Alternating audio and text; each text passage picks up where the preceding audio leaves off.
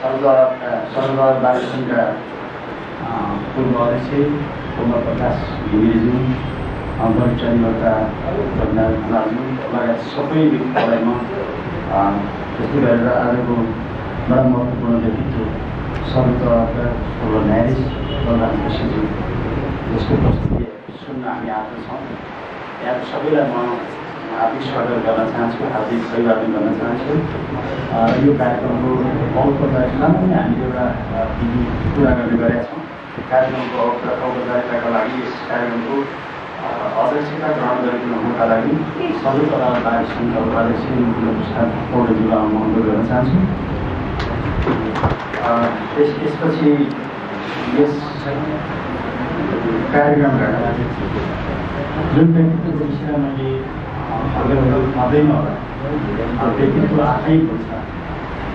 यो लामो समय गभर्मेन्ट एकाडेमीको रूपमा नायब म्यानेजरको रूपमा काम गर्नु भएका व्यक्तित्व, लामो समयसम्म त्यहाँ गभर्मेन्ट एकाडेमी भएर काम गर्नु हो नायब म्यानेजरकासम्म, त्यसपछि प्राइभेट एकाडेमीको रूपमा काम गर्नु हो र अब व्यक्तित्वको रूपमा हाई मोरल भ्यालुलाई एप्रिसिएट गर्दै त्यसपछि सुप्रिम कोर्टको जजको रूपमा लामो समय व्यतीत गर्नुभयो। आज पनि हामीले सर्वोच्च अदालतबाट चाहिँ निर्णय भएका आदेश भएका कतिपय आदेशहरू हेऱ्यौँ भने बलराम श्रीमानको फैसलाले समातियो भन्ने कुरा बोल्छ भन्ने लाग्छ मलाई। त्यसपछि विषयले नहुने उहाँको पाठ छैन। हामी सर्वोच्च बार एसोसिएसन नेपाल बार एसोसिएसनले अदालतमा भएका सङ्गति र भ्रष्टाचारको विरुद्धमा आन्दोलन गरिरहँदा उहाँले हामीलाई जुन गर्नुको साथ सहयोग गर्नुभयो, चाहे त्यो आर्टिकलको रबाट होस् चाहे भौतिक रूपमा भनेको हाम्रो कार्यक्रममा उपस्थिति भएर आफ्नो अभिव्यक्ति दिने क्रममा होस्, उहाँले बार एसोसिएसनलाई लगाउनु भएको जुन मलाई एउटा नागरिकको तहबाट उहाँले भन्ने गर्नुहुन्छ म अहिलेको नागरिक पनि भनेर भन्ने गर्नुहुन्छ। तथापि हामी बार एसोसिएसनलाई उहाँले जुन गर्नुको साथ सहयोग दिनुभयो, मलाई एउटा पूर्व न्यायाधीशको एउटा सङ्गठनले बोलेको विषयभन्दा उहाँका धेरै विषयहरू भनेको अब्बल गर्व गर्न लाग्यो। हामी बार एसोसिएसनका लागि भनेको त्यसले एउटा गएर आउट गर्नका लागि हामीलाई ठुलो बल पनि दिएको छ। त्यसका लागि बार एसोसिएसन उहाँप्रति ऋणी पनि छ। यसपछि हामीले एउटा यो विषयवस्तु छान्यौँ लेक्चर सिरिजमा एकदमै उपयुक्त व्यक्ति को हुन सक्नुहुन्छ भन्ने सन्दर्भमा हाम्रो टिमले हाम्रो एउटा समिति छ, यो लेक्चर सिरिजको इस्युजमा चाहिँ भनेको काम गर्ने एउटा कमिटी छ। त्यो कमिटीले सरसल्लाह गर्ने क्रममा बलराम श्रीमानलाई हामीले उत्तम ठहर गऱ्यौँ र यो विषयवस्तु एकदमै धेरै पेचिलो छ। आजका दिनमा क्रिमिनल जस्टिस सिस्टम हामीले भन्ने गरेका छौँ साँच्चै मरेको छ भन्ने गरेका छौँ। जुडिसियल काउन्सिलले केही दिन अगाडि मैले हेरेको चाहिँ छैन, केही दिन अगाडि नेपाल बार एसोसिएसनले देशैभरिको अध्यक्ष र सचिवको एउटा गोष्ठी गरेको थियो। त्यहाँ इस्यु उठेको थियो।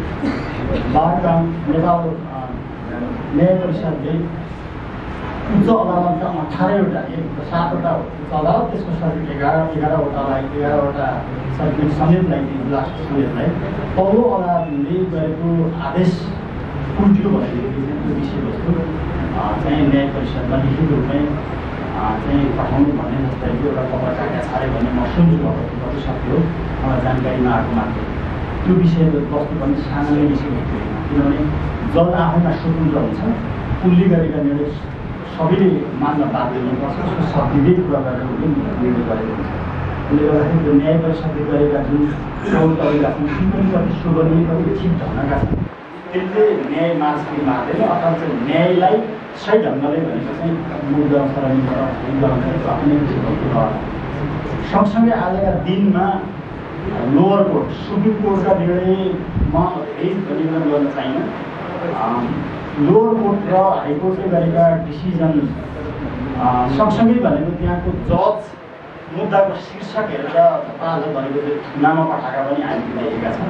उनीहरूले हिम्मत गर्न सकिएको अवस्था छैन, एज ए जज काम गर्न सकिरहेको अवस्था छैन। एउटा पार्ट दोस्रो पार्ट यहाँलाई थाहा छ पछिल्लो दिनमा जुडिसियरीलाई खालको चाहिँ असल स्थिति सिर्जना भएको छ, प्रतिनिधि घटनाले असल स्थिति सिर्जना भएको छ। ती अडियो रेकर्डेडको इस्युजले त्यस्ता घटनाले न्यायपालिका बारलाई खालको मर्माहत बनाएको छ, त्यसले पनि क्रिमिनल जस्टिस सिस्टमलाई मारेको छ भन्ने मलाई लाग्छ।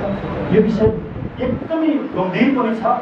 यो विषयवस्तु हामीले सही ढङ्गले क्रिमिनल जस्टिस सिस्टमलाई हाल्न सक्यौँ भन्ने मलाई लाग्छ। त्यो लिबर्टीको चाहिँ मलाई लाग्छ ठुलो चाहिँ अर्थ हुन्छ होला लिबर्टी चाहिँ। जब त्यो लिबर्टी मर्छ बाँकी केही पनि रहँदैन, मान्छे बाँच्नु त्यसैका निम्ति हो। त्यसले गर्दा यो विषयवस्तु असाध्यै सान्दर्भिक छ। बन्दीपा विषयबाट हामीले भन्ने गर्छौँ फादर अफ रिट जुन चाहिँ त्यत्तिकै महत्त्वपूर्ण छ हाम्रो लिबर्टीसँग सरकार हुने विषय। यो विषयवस्तुका लागि हामीले बलराम श्रीमानलाई अनुरोध गरेका थियौँ। त्यो व्यक्तित्वमा आउनु भएको छ। उहाँलाई म सबैभन्दा पहिले चाहिँ भाषण गर्नको लागि अनुरोध गर्न चाहन्छु बलराम श्रीमान। तर म धेरै भूमिका नबाँधिकन म यो चाहिँ यो माइकमा मलाई म दिन्छु चाहिँ उहाँकै लेक्चरहरू हामी सुन्न आतुर छौँ। यो रिफ्रेसमेन्ट जस्तै पनि हो। हामी अब डे टु डे काम त गरिरहेका छौँ। कतिपय फिलोसफिकल कुराहरू भनेको चाहिँ हामीलाई त रिकल पनि हुन्छ। हामीलाई चाहिँ अब यो प्र्याक्टिसमा त्यसले ठुलो साथ पनि दिन्छ भन्ने मलाई लाग्छ। त्यसले गर्दा अद्भुत व्यक्तित्व हामीसँग हुनुहुन्छ। तर म उहाँलाई डायसमा निम्त्याउँछु र म यो कार्यक्रम र यो लेक्चर सिरिजलाई अगाडि बढाउनको लागि पनि उहाँलाई हार्दिक आग्रह गर्न चाहन्छु।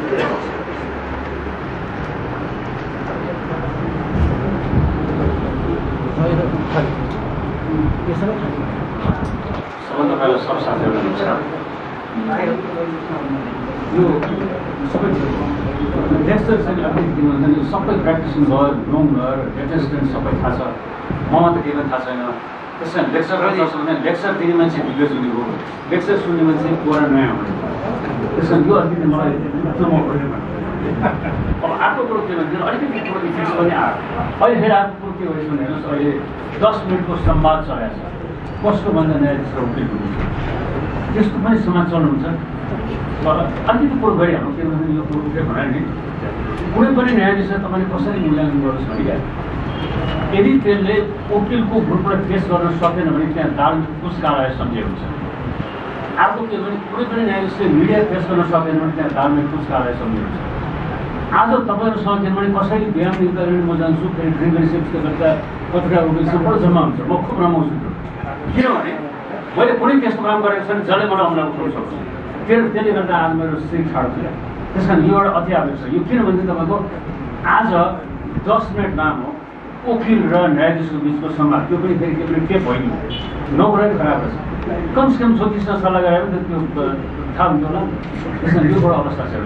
किन मैले आर्टिकल पठाएको छु, मैले आउला छाप्दै आफ्नोमा आउला पठाइसक्यो मैले त्यो हो। अब अर्को उठ्यो भने आज हाम्रो टपिक बडो महत्त्वपूर्ण छ। अब त्यो गर्नु अगाडि अलिकति के भने तपाईँको पेसा अनि मेरो पनि पेसा हो र बिचसम्म एक्सिडेन्टली त्यो पेसा हुनुको या त्यो कुरा गर्नु छ। यो कस्तो भने हेर्नुहोस् यो तपाईँहरूको सङ्गठनमा मलाई बडो प्राउड भनेको कस्तो भने मान्छे बढेर खपेटी हुन्छ नि त्यो खपेटी भने प्राउड भनेको के भने एउटा यसलाई नेपालीमा कस्तो भने एउटा गर्व भन्छ नि गर्व। तपाईँलाई थाहा छ फेरि मैले दोहोऱ्याएको जस्तो नहोस् कि यो कस्तो पेसा भनेदेखि पहिला बेलायतमा ठुलो हलमा इजलास थियो, ठुलो हल थियो, कुनै छुट्टिएको थिएन। अनि पछि होलीको त भाइरलाई ज्यादा व्यवस्थित गर्नु पऱ्यो भने उनीहरूले भने न्यायाधीशलाई माथि राख्ने, उमेरी कर्मचारी राख्ने, त्यसपछि त्यहाँ बार लगाउने, अनि त्यो दर्शकहरूलाई त्यहाँ राख्ने, अनि विटनेस बक्स त्यहाँ बनाउने, वकिलहरूलाई त्यहाँ बनाउने छुट्टी बार लगाउने काम बिआर बार। हामी के भने बिआर के बस्छौँ हुस्कीको बार सम्झिन्छौँ, साँझ परेपछिको बार सम्झिन्छौँ। यो बार एसोसिएसन त्यो होइन। नबुझ्ने मान्छेले वकिल म पनि त्यही भन्ने मैले यसो स्टडी गरेर पढाएको छु त्यो हो क्या। त्यो किन भन्दै नि त्यो बार छुट्याएको वकिललाई मन परेन। हामी कहाँ त्यो सेटको तलब खाने होइन, ट्याक्सपेयर तलब खाने होइन। हामी त इन्डिपेन्डेन्ट पेसा गरेँ। हामी त छुट्टै सङ्गठन बोल्छौँ भनेर त्यो बस्न माने त्यहाँबाट अनि बिआर बार एसोसिएसन यो बार एन्ड रेस्टुरेन्ट एसोसिएसन होइन। त्यो राति 6 बजेपछि जडाएको त्यो गरेको छ त्यो होइन, बडो सम्मानित पेसा हो। यसरी चाहिँ बस्नु अब हामीले कुरो गरिरहेको हुँदैन। आज हामीसँग यो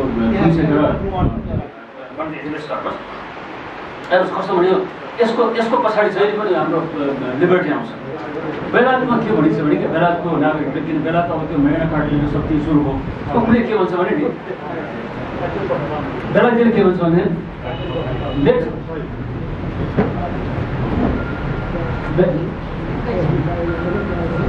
बेलायतले चाहिँ के भन्छ भने let the sun come to my room भन्छ भने let the sun come to my room. गरिब छ खालि त्यो के अरे गाह्रो मात्रै छ उसको छत छैन। अनि let the rain come to my room, अब गरिब के भन्यो भने let the snow come to my room, let the Sturm come to my room भन्छ त्यसले। उसले अनि के भन्छ but not the Queens police भन्छ क्या उसले। के अरे त्यो म्याग्ना कार्टा एक्ट अफ सेटलमेन्टहरू सबै त्यहाँ सुरु हो। अनि त्यो लिबर्टीको लागि के भन्यो नि म यति गरिब छु, मसँग चाहिँ 4 दिवार छ तर मेरो छाना ढलाएको छ, त्यो राज्यले मेरो पैसा दिएको छैन, त्यो त्यो के अरे हुरी आओस् मतलब छैन, त्यसपछि के अरे हिउँ परोस् त्यो मतलब छैन, पानी परोस् मतलब छैन। तर मेरो घरमा चाहिँ क्विन्स पुलिस चाहिँ आउनु हुँदैन। त्यो क्विन किनभने त्यहाँ त अब सबहरू त्यो त सम्मानित ऊ छ, त्यहाँ त सबै रोयल छ, त्यसले गर्दा त्यो मतलब भएन।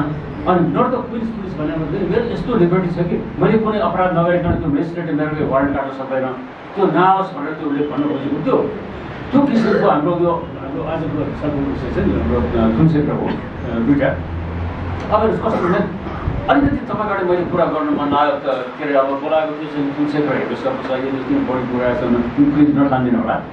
हेर्नुहोस् यो तपाईँको मलाई कस्तो लाग्यो मैले त्यो मिडिया सुनिसकेपछि हेरेपछि म पनि पार्टिसिपेट त्यसमा राखेको छु क्या। कस्तो लाग्यो भने त्यो यो पेसा हेर्दाखेरि नि तपाईँको पेसा कस्तो भनेदेखि नि त्यो जब प्रोसिक्युसनले अथवा वादीले आफ्नो साथी लिएर जान्छ नि, लिएर गइसकेपछि तपाईँले त्यस्तो क्वेसन गर्ने पेसा हो त्यो, जसले गर्दा कि त्यहाँ तपाईँले रिडिङ क्वेसन त गर्न पाइएन, तपाईँको साथीले रिडिङ क्वेसन त गर्न पाइएन। तपाईँले यस्तो क्वेसन गरिदिनु पऱ्यो जसले गर्दा चाडको क्वेसन त्यो आओस्। अनि तपाईँको मुद्दालाई सघाउ पुग्छ, त्यो पेसा त्यो हो तपाईँको। अर्को फेरि तपाईँहरूको पेसा कस्तो भने तपाईँले क्रस एक्जामिनेसन गर्यो भने नि त्यहाँ फेरि सिकाउन पाइएन। हाम्रो नेपालमा त कस्तो तपाईँको वादीको साथी प्रतिवादीको वकिलमा के अरे च्याम्बरमा जान्छ, प्रतिवादीको साथी प्रतिवादीको च्याम्बरमा वादीको ऊ जान्छ। कति हामीले यसलाई तल खसालेका छौँ। त्यस्तो पेसा हो जसले यस्तो किसिमको एक्जामिनेसन सिक भनिन्छ नि सोधपुछ गर्ने, यस्तो गरोस् त्यो क्वेसनबाट निकालिदियोस्। तपाईँले 0 यस्तो गर्नुहोस् तब विपक्षीको साथी खतम होस्, त्यो गर्ने पेसा हो त्यो। अर्को के भने तपाईँको पेसा त के भन्छ न्यायाधीशसँग हिमसिम, न्यायाधीशसँग सम्पर्क, छलफल, मुद्दा ठेक्का, बार्गेनिङ, त्यो त केही पनि होइन नि। त्यस्तो गरिमामा सम्मानित पेसा। त्यही भएर के भने तपाईँले छुटेर आएर मलाई यो तलब चाहिएन म त छुट्टै 1200 बोझौँ भन्ने कारण थियो। तपाईँहरूले हाम्रो बढी शासक हुनुहुन्थ्यो, हाम्रो पुरानो साथीहरू के भन्छन् कुनै न्यायाधीशसँग सम्पर्क गर्नुहुन्थ्यो, त्यस्तो पेसा यो पेसा हो। त्यसले गर्दा तपाईँले जुन सेक्रेटरीमा लिबर्टी त असाध्यै महत्त्व छ। मैले अलिकति यो कुरो तपाईँसँग गरेर आएको भूमिका मैले के गरेको भने नि आज यो अवस्थामा छ। सबैको ध्यान आज बार काउन्सिलमा छ, सबैको ध्यान आज न्याय परिषद। किन भन्दा तपाईँहरूको पेसा ठुलो राम्रो किसिमको दाग लाग्नु गइरहेको छ। अब आउँदैन हाम्रो थुन्सेकपट्टि आउँछ। अब थुन्सेकपट्टि मैले कुरा गरेर तपाईँलाई यो नहोस् कि यसले लामो हाम्रो पुरानो साथीले भन्नु एउटा यो लामो समय सरकार भएको, त्यस कारण यसको अझ पनि त्यो ह्यान्डओभर मान्छे थुनु प्रयोग गरेर नभन्नु होला तपाईँले। अनि त्यसपछि म फेरि 5-6 वर्ष तपाईँसँग 17 नम्बरको निर्णय लिएँ, त्यति बेला 17 नम्बर थियो छोड्ने कोसिस पनि गरेँ। त्यसपछि आफैले जजमेन्ट राखेर त थुन्नै हुँदैन छोड्नुपर्छ भने कथम कला चाहिँ त्यो आफै त्यो नठान्नु होला। अब हामी थुन्सेकको कुरा प्रश्न तपाईँहरू थुन्सेक जहिले पनि मैले हाम्रो अहिले पहिला त्यो हाम्रो अम 118(2) थियो, अहिले हाम्रो फौजदारी कार्यविधिको दफा 67 छ। त्यसपछि पहिला करेक्सन जुरिस्डिक्सन भन्छौँ त्यसलाई 17 नम्बर थियो, अहिले चाहिँ 73 नम्बर छ। यो दुईवटा के आउँछ तपाईँको ट्याक्स भन्छ नि, ट्याक्सको इन्सपेक्टर म्याक्सिमम् त्यो कर लिन चाहन्छ। अनि त्यो करदाताले जहिले पनि सबभन्दा कम मूल्य तिर्न चाहन्छ, त्यस्तो किसिमको रह्यो यो जहिले पनि यो 67 र अहिलेको 73 त्यस्तो रह्यो। अब कसमा तपाईँको हामीले संविधानको कुन कुरोमा ध्यान दिनुपर्ला भने तपाईँको यो कुरो गर्दाखेरि हाम्रो धारा कति हुन्छ अहिलेको 17 अरे त्यसमा के भनिन्छ भने त्यो कानुन बमोजिम बाहेक कसैले पनि वैध स्वतन्त्र अपहरण गर्न पाइने छैन भनेको छ। कुनै पनि मान्छेको राइट चाहिँ एब्सोल्युट होइन। राष्ट्रपतिको पनि पहिला त रोयल्टी थियो, अहिले त राष्ट्रपतिको पनि कसमा तपाईँको पदमा हुन्जेल उहाँलाई इम्युनिटी छ। त्यसपछि उहाँले पदमा हुँदाखेरि कुनै ऊ अथवा उनी जोसुकै होस् उसले चाहिँ कुनै कर्तुत गरेछन्, बदमासी गरेछन् भने हाम्रो त कानुनी शासन त छैन, यो त कागज मात्रै छ, व्यवहार छैन, यो हुनेवाला पनि छैन। त्यस कारण यो कस्तो भने त्यो पदबाट निस्किसकेपछि त्यहाँ प्रसिक्युट गर्न सकिन्छ।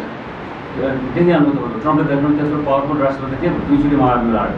अहिले त्यो न्युयोर्कको एटर्नीले कोसिस गरिरहेको छ, त्यो रोल्न पऱ्यो हामीले त हुँदैन। तर थ्योरिटिकली इन प्रिन्सिपल संविधानको कुरा गर्दाखेरि के तपाईँको इम्युनिटी कसैले पनि छैन, एक्सेप्ट के भने फरेन डिप्लोमेटिक मिसन बाहेक कसैले पनि छैन। त्यो भिएना कन्भेन्सनले उनीहरूले इम्युनिटी पाउँछन्, अटे पाउँदैन। यहाँ मान्छे मारे नि उनीहरूलाई उनीहरूको देशै गर्नु पऱ्यो इम्युनिटी हुँदैन। हामीहरूको चाहिँ के होस् न तपाईँको कुनै पनि मान्छेलाई त्यो एब्सोल्युट इम्युनिटी कसैले पनि हुँदैन। हामीले देख्यौँ नि प्रत्येक संविधानको फन्डामेन्टल राइटको कति पोर्सन छ, धारा 16 देखि लिएर धारा हाम्रो कति 47 कतिसम्म छ, त्यसमा जम्मै त्यो रेस्ट्रिक्टिभ छ नि। त्यो सार्वजनिक हितको लागि कोर्टको कन्टेम्पको लागि सबै ठाउँमा रेस्ट्रिक्सन लगाउन सकिन्छ। त्यो अब क्वेसन आउँछ के भने त्यसमा सबै मान्छे तपाईँ जस्तो कानुनी शासनहरू हुँदैन। धेरै मान्छे के हुन्छ भने रात पऱ्यो अथवा कसैको मौका चोरी पनि हुन्छ, कसैले पऱ्यो ज्यान मार्ने पनि हुन्छ। अब स्टेटको त आफ्नो रेस्पोन्सिबिलिटी छ, किनभने उसले त त्यो रुल अफ उसको त स्टेटको तिनवटा उसको सिद्धान्तहरू छन्। एउटा के भने उसले हाम्रो थ्योरी अफ इमिडिएट डोमेन भन्छ, उसले अर्को पुलिस पावर भन्छ, उसको अर्को ट्याक्सेसन पावर भन्छ। यो तिनवटा स्टेटको पावरको जुनसुकै देशमा हेर्नु पऱ्यो। अहिले त स्पेन्डिङ पावर दुनियाँबाट विकास भएको छ। त्यस कारण कस्तो भन्दा तपाईँको त्यो राइट दिँदा कसैले चाहिँ अपराध गरिदिन्छ। अनि फेरि स्टेटको रेस्पोन्सिबिलिटी के हो भनेदेखि नि उसले कसैको ज्यान मार्यो, बलात्कार गर्यो, कसैले डकैती गर्यो भने त्यो व्यक्ति आफै पीडित छ। त्यसले फेरि हाम्रो त अहिले हाम्रो विकास त कस्तो भएको भने नि यो हाम्रो स्टेटमेन्ट ओरिएन्टेड इन्भेस्टिगेसन होइन, हाम्रो त एभिडेन्स ओरिएन्टेड इन्भेस्टिगेसन हो। उसको आइसिसिपिआर भनौँ अथवा हाम्रै फन्डामेन्टल राइट भनौँ, उसले त्यो व्यापक मौलिक अधिकार दिइराखेको छ। त्यो भिक्टिमलाई कुनै पनि राइट छैन। त्यो भिक्टिमाइज गर्ने मान्छेलाई चाहिँ त्यो हाम्रो आइसिसिपिआरको राइट पनि उसैको लागि हो, हाम्रो फौजदारी न्यायको उसैको लागि हो। त्यत्रो राइट दिएको छ, ऊ आफैले प्रश्न गर्छ। उसको रेस्पोन्सिबिलिटी हो, किनभने तिमी त एउटा साधारण नागरिक छौ, तिम्रो विरुद्ध बलात्कार भइदिएछ, तिम्रो घरमा डकैती भइदिएछ, तिमीले ज्यान मार्ने काम भएछ, उद्योग भएछ, तिम्रो त भारी भूगन रहेछ। अब तिमी कसरी प्रमाण सङ्कलन गर्न सक्छौ? त्यहाँ तिम्रो बलसम्मसँग उसलाई साबिती बयान गर्न त पाइएन। उसले त इन्कार गर्ने अधिकार छ। तपाईँले बिरान नगर्ने हाम्रो सबैलाई थाहा छ। तिमी चुप लाग्न सक्छौ, तिमी वकिल राख्न सक्छौ, तिमीसँग पैसा गरिब छ भने म वकिल राखिदिन्छु, तिम्रो विरुद्ध केही प्रमाण लाग्यो भने मैले त्यो लाग्न सक्छ भन्ने अवस्था आइसक्यो। हाम्रो नेपालमा ज्वाइँ पाले जस्तो भन्छ नि, स्टेटले फन्डामेन्टल हाम्रो मौलिक हकको कुराहरू त्यो ज्वाइँ पाले जस्तो पाल्नुपर्छ। त्यतिको राइट दिइरहेको छ।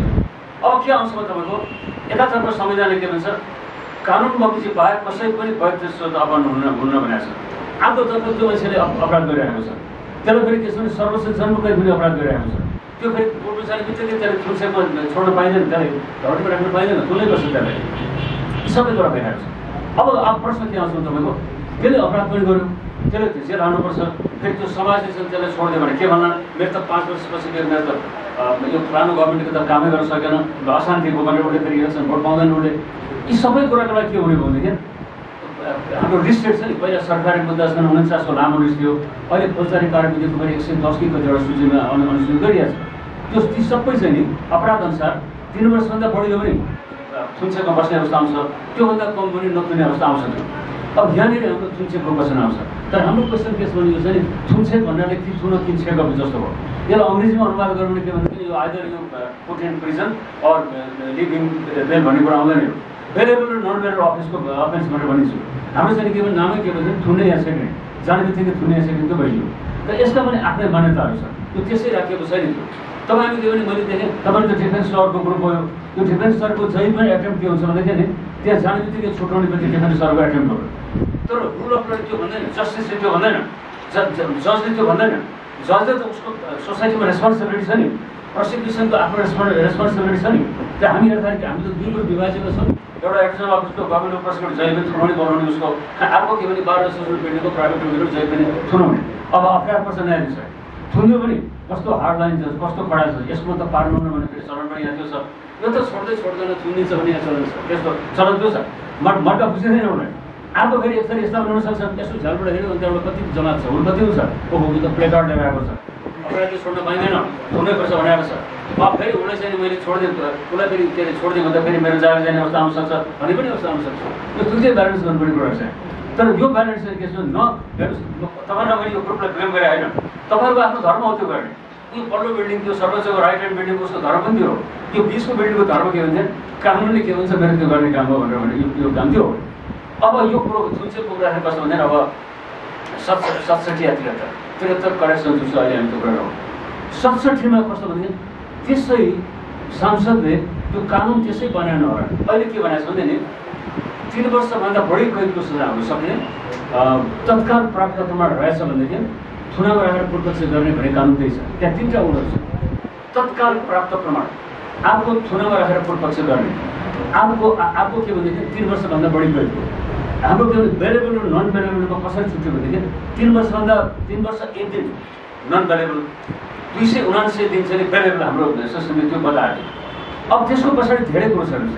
धेरै कुरो किन छ भने नि हामी तपाईँले लेबानले हेर्दा त तपाईँहरू भनौँ म 5 वर्ष तपाईँहरू पुरा जिन्दगी म अब 21 वर्ष चाहिँ मैले छोड्नुपर्छ भने 5 वर्ष छोड्नुपर्छ भने तपाईँहरू के भने 19 आजीवन चाहिँ छोड्नुपर्छ भन्नुहुन्छ त्यसको पछाडि दुईवटा मर्म छ तपाईँले यसो विचारौँ त्यो मान्छे नेपाल नागरिक हो अन्तर जानलाई पासपोर्ट चाहिन्छ खालि इन्डिया चाहिँ पासपोर्ट लिन जान सक्छ त्यो अनि त्यसलाई एकचोटि किन थुनु पर्यो उसले केही गरी सफा पाइदियो भने त उसको त बेकार खेर गयो त्यो त भन्ने कुरा आउँछ वास्तवमा हो पनि म पनि त्यही भन्न चाहन्छु म त्यही देख्छु म पनि त्यही मान्छेले पछि थुने भएछ नि कम्पेन्सेसन त पैसाले हुँदैन नि हाम्रो मुद्दा छिन्दा कमसेकम 2 वर्ष लाग्छ त्यो 2 वर्ष मुद्दा छिन्दाखेरि त 2 वर्ष थुनमा बस्यो भने त त्यसको कम्पेन्सेसन त 2 करोड पनि हुँदैन नि उसले त्यो बिचमा कति परिवार साथीहरू भेट्यो होला उसको फ्रिडम कति हुन्थ्यो होला कविता लेख्थ्यो होला विदेश जान्थ्यो होला के स्वतन्त्र मान्छे के भने मलाई पुलिस समाप्त नहोस् म पार्टी बसेर मोज गर्छु भनेर आउँछ नि उल्टा त्यसका त्यो गल्ती हुन्थ्यो नि त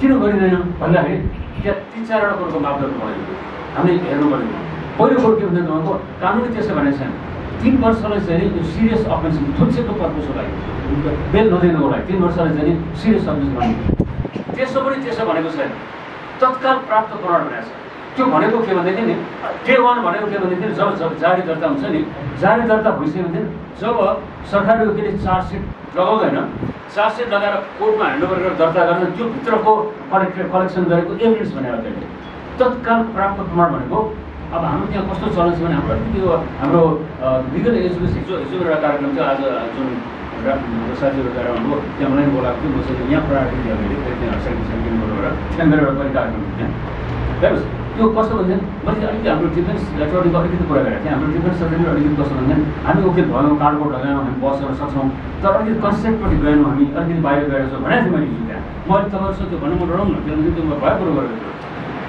अब कस्तो भने तपाईँको त्यो कोर्टमा ह्यान्डओभर गरिसकेपछि उसले दिएको साँसी त त्यो थुन्सेको प्रेजरलाई त्यो युज हुँदैन नि त्यो त चार्जसिट अगाडि बन्छ पुलिसले पनि चार्जसिट पछाडि कुनै कलेक्सन गर्न पाउँदैन यदि नकली रहेछ के रहेछ उसले गर्न पाउँछ त्यो बेग्लै कुरो हुन्छ तर त्यहाँ मजाले भनिदिनु सक्यो त्यो हामीले न्यायाधीशले ब्लेम गर्ने अथवा सरकारले ब्लेम गर्ने अथवा कसैले ब्लेम गर्न आवश्यकता पर्दैन मजाले भनिदिएको छ के भनिदिएको छ भने त्यो 3 वर्षभन्दा बढीको जुन आउनु पर्यो आफूको तत्काल प्राप्त प्रमाण भन्नाले फेरि त्यो पहिला कग्निजेबल अफेन्स हुनु पर्यो त्यसपछि जारी दरखास्त किटानी त नभनौँ किटानी के भने मन पनि किटानी गर्न सकिन्छ त्यो बिचमा चाहिँ हाम्रो प्रमाण सङ्कलन के हुन्छ भन्दाखेरि जस्तो रेप केस भने के भिक्टिमको जारी परेको छ भिक्टिमले प्रहरीको स्टेटमेन्ट दिएको छ त्यति बेला कोर्टले के प्राइमरी खुसी गर्छ भने नेपाली सोसाइटी हो हिन्दू कल्चर हो त्यो त के हुँदैन सोसाइटीले हाम्रो रेपलाई नराम्रो रेप नभनौँ सेक्सुअल इन्टरप्रेसन नराम्रो किसिमले हेर्छ त्यसकारण आफैले आफ्नो इज्जत जाने किसिमले उसले प्रहरी गरेर दरखास्त त्यो होला र भने त्यो न्यायाधीशले त्यसको गर्न पाउनुपर्छ नि त्यो त बदमासी होइन नि न्यायाधीश त्यो गर्न पाउनुपर्छ नि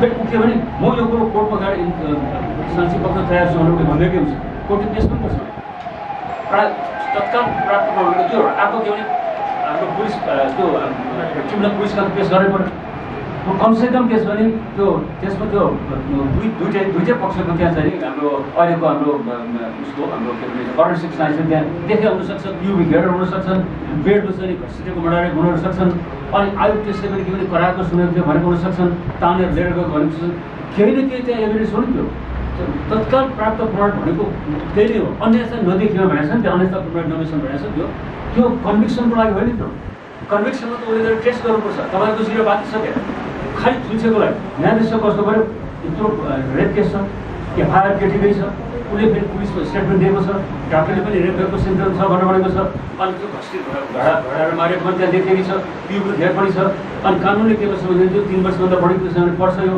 त्यसमा म थुन्छु भनेर उसले भन्न सक्छ त्यसै पनि आफैले हामी गर्न मिल्दैन तत्काल प्राप्त प्रमाण भनेकै त्यही हो फेरि थुन्सेको प्रयोजनलाई नि हाम्रो प्रणालीको तथापि 51 कि कतिमा छ त्यो टेस्टेड एभिडेन्स आवश्यकता पर्दैन त्यो टाइम लाग्छ तपाईँले पक्ष अथवा मेरो पक्ष जोसुकै होस् उसको त पहिला केस प्रिपरेसन गरेर पाउनु पऱ्यो नि उसले आफ्नो वकिल राख्नु पाउनु पऱ्यो सबै कुरो घटना बताउनु पऱ्यो वकिलले पनि घटना भएको कि साँचो के बताउनु पाउनु पऱ्यो अनि उसले पनि हाम्रो नजिकहरू पठाउनु पर्दा गरेर पाउनुपर्छ त्यो कुरा त्यस कारण कानुन डिफेक्टिभ होइन हामीले कसरी गरेको छौँ भने कानुन डिफेक्टिभ भन्छौँ म त्यो चाहिँ कानुन डिफेक्टिभ हुँदैन अहिलेको कुरोलाई डिफेक्टिभ भन्छ जस्तो यहाँ साथीले भन्नुभयो भने त्यो हर जुन चाहिँ गार्जेसको रिपोर्ट मागे त्यो चाहिँ अलिकति माथि त्यो तरबारको त्यो चाहिँ अलिकति आफ्नो चाहिँ हुनसक्छ यो कानुन चाहिँ त्यस्तो होइन किन हाम्रो त कानुनले यो कानुन पहिला थियो पहिला यो 43 सालको मुल्किनको ताकि के थियो भनेदेखि त्यो अपराध जस्तो राजकाज अपराध चाहिँ प्रमाणै नभए पनि थुना बसेर कोर्टको सेवन गर्छ।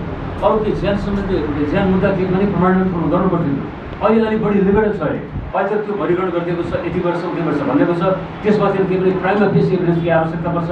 मैले भने तपाईँलाई प्राइम फेसी एभिडेन्स के भने जारी दरखास्त हो, भिक्टिमको स्टेटमेन्ट हो, अरू आयुटेसन जो आयुटेस हो, प्रहरीले बुझेका कुराहरू भए, अनि मेडिकल एभिडेन्सका कुराहरू भए, फोरेन्सिक साइन्सका कुराहरू भए, अनि अरू हेरसेक आएको एभिडेन्सहरू भए, ती सबै त के हुन्छ भनेदेखि त्यो त न्यायाधीशले मूल्याङ्कन गर्न पाउनु पऱ्यो नि। त्यसको लागि त के भने त्यो नन भेरिएबल अफेन्स त्यो मारेको। अब त्यसको पछाडि पनि फेरि दुईवटा सिद्धान्तहरू छन् हेर्नुहोस्। हाम्रो कानुनले त्यो भनेको छैन, मलाई लाग्छ अहिलेसम्म पनि सुप्रिम कोर्टले भनेको छैन।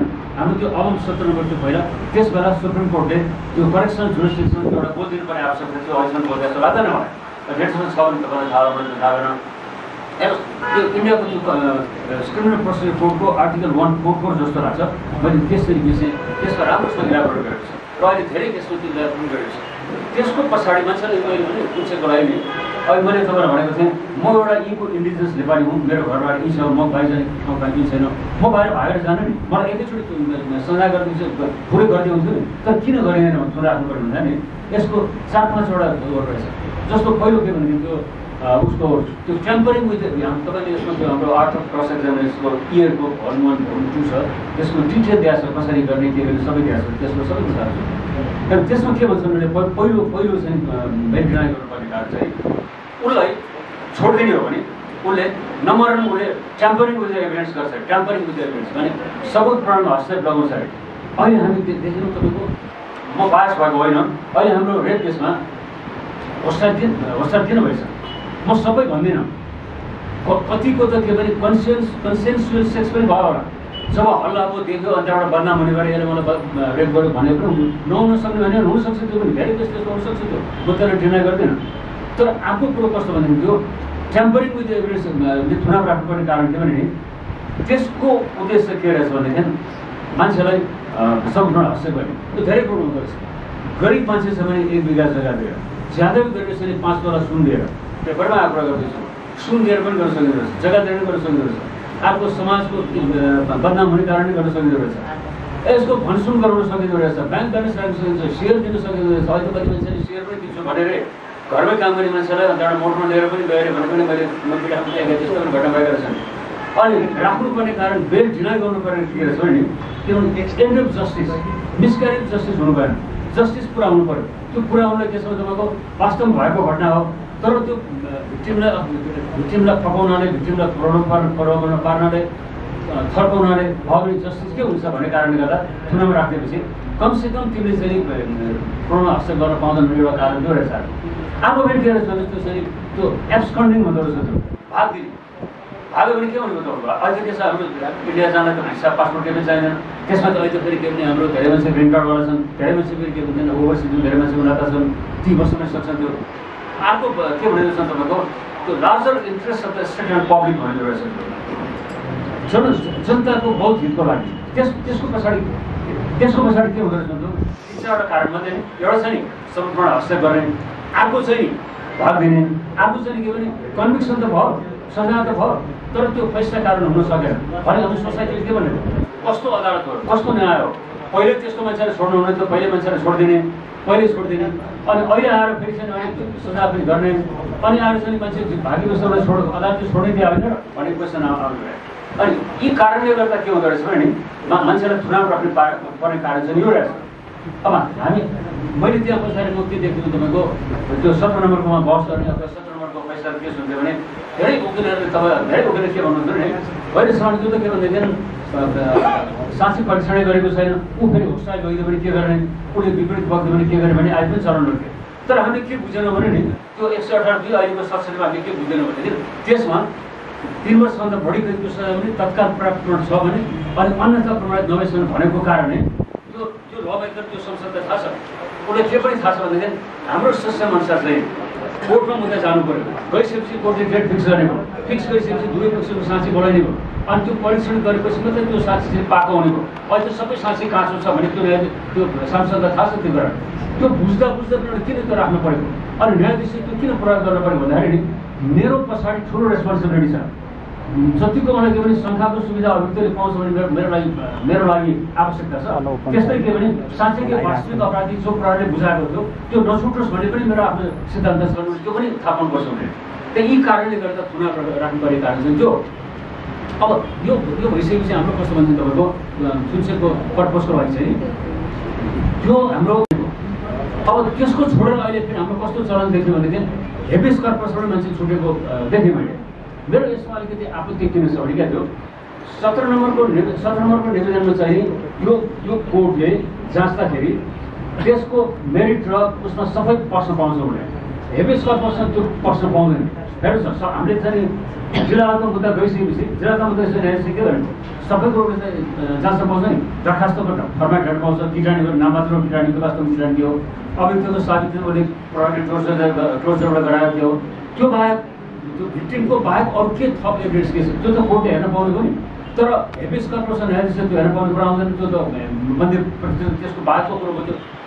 अब यो कुरो बताउँ तपाईँहरूलाई हेर्नुहोस्, हेबियस कर्पसमा तपाईँको 5 वटा रिटमध्येको एउटा बेलायतबाट उत्पन्न भयो, राजामा अवर पावर त्यहाँ के थियो भने अरू अदालतहरू थिए के महसुस भयो नि।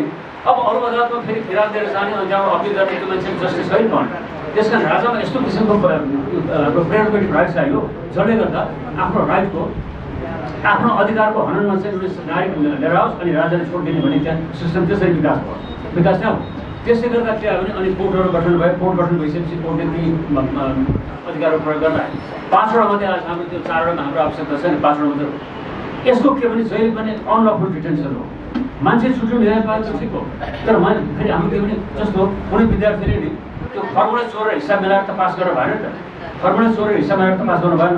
फर्मुला मिल्नु पर्यो, साँच्चैको म्याथमेटिक्सको टिचरले दिएछ भने एन्सर मात्रै मिलाएको चाहिँ फर्मुला मिलाएको छैन। त्यो मैले मुख्य सही देख्छु भने तपाईँको 17 नम्बरको निवेदन अथवा अहिलेको 73 नम्बरको निवेदनमा नि हेबियस कर्पसबाट मान्छे छुट्नु भनेको जस्टिस त भयो तर फर्मुला मिलेन भने चाहिँ मेरो अहिले पनि मान्यता छ। मैले त्यहाँ हुँदैन मैले त्यही भन्ने गरेँ, किनभने त्यसको लागि त अनलफुल डिटेन्सन हुनु पऱ्यो। अनलफुल डिटेन्सन अगाडि हामी अलिकति हामीले सुरुमा उचालेको थियौँ, त्यो कुरा गर्न आयो मैले।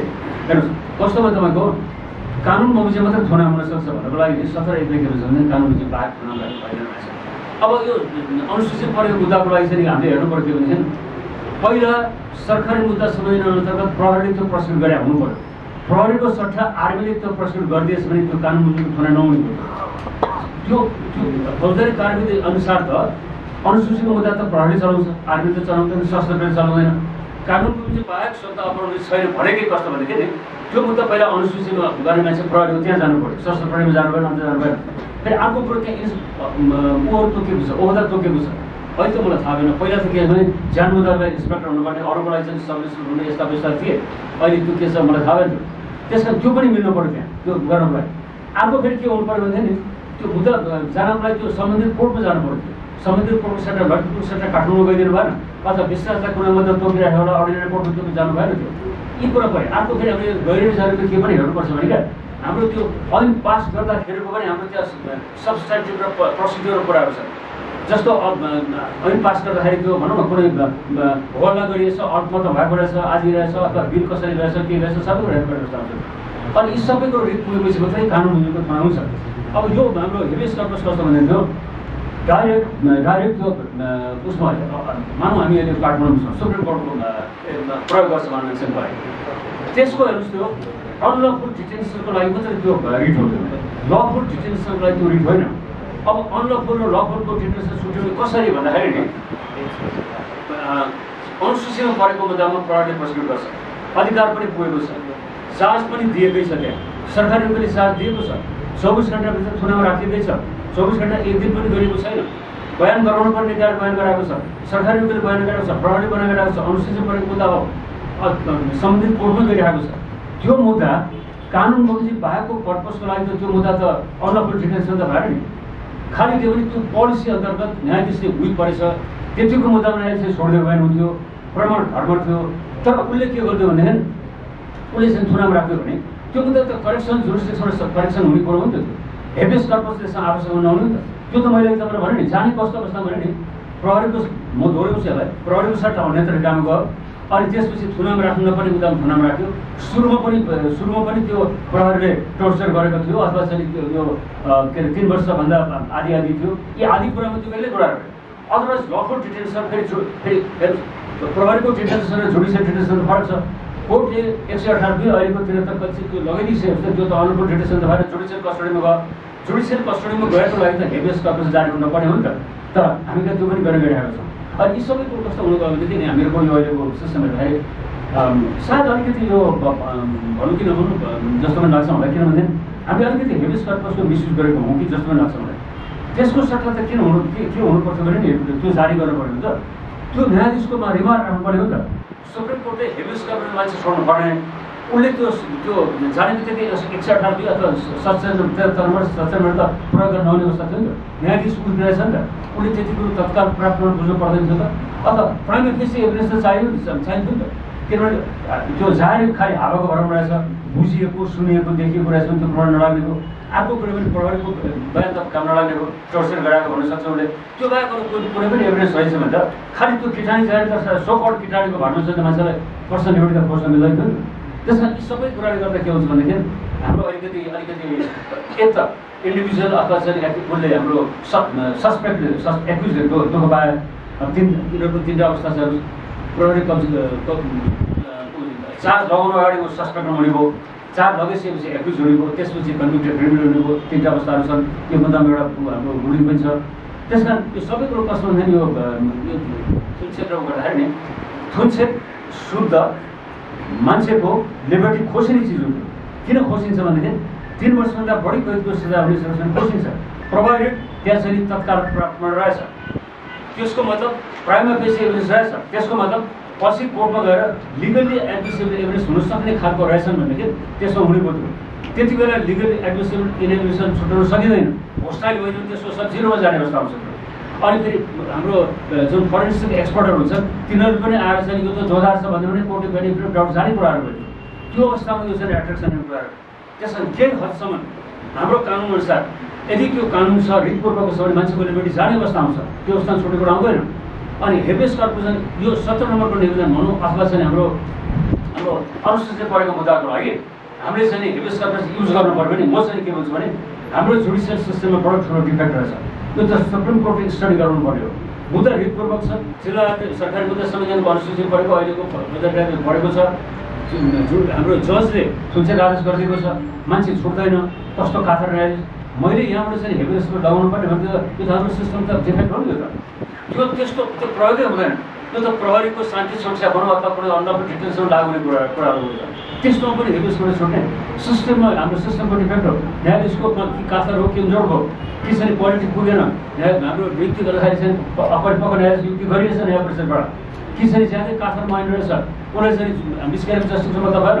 छुट्नुपर्ने मान्छे थुने पनि त त्यहाँ उसले पर्सनल लिबर्टी उसको खोज्यो नि त। उसले त कानुन चाहिँ बाहेक त थुनाबाट बस्नै पर्दैन नि त। किन उसले थुनाबाट राख्यो? यी सबै कुरो त्यहाँ पर्छ। यो तपाईँले उठाउने कुराहरू हो। यो त बहस गर्दाखेरि हाम्रो 73 नम्बरको निवेदन त न्यायाधीशलाई दोष दिनुपर्छ भनेर किन यसरी थुनेको? उसलाई हेबियस कर्पस जारी भने उसलाई कारवाही गर्नु पर्ने त भन्नुपर्ने अवस्था आउँछ नि त।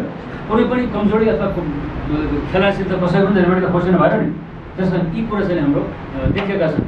अब यसको रेमेडी के त भन्दाखेरि यसको रेमेडी अहिले कसमा तपाईँले उठाउनुपर्छ। प्रोसिक्युसन अहिले डिफेक्टिभ छ। मैले बारम्बार भनिरहेको छु। प्रोसिक्युसन कस्तो तपाईँलाई हेर्दा पहिला यो हाम्रो 62-63 आन्दोलन अगाडि पनि कस्तो भन्नुभयो डिफेक्टिभ कसरी भइसक्यो तपाईँको तपाईँले बेलायत इन्डिया हेर्नु भने त्यहाँ एउटा एक्जामिनिङ मेजिस्ट्रेट भन्ने चलन छ त्यहाँ। उसको काम के भनेदेखि नि पहिला त्यो तपाईँहरू धेरै मान्छेलाई थाहा होला त्यो 17 सालको सरकार मुद्दासँग के थियो भने नि कोर्टमा मुद्दा गइसकेपछि न्यायाधीशलाई उसलाई शङ्का लाग्न सक्छ।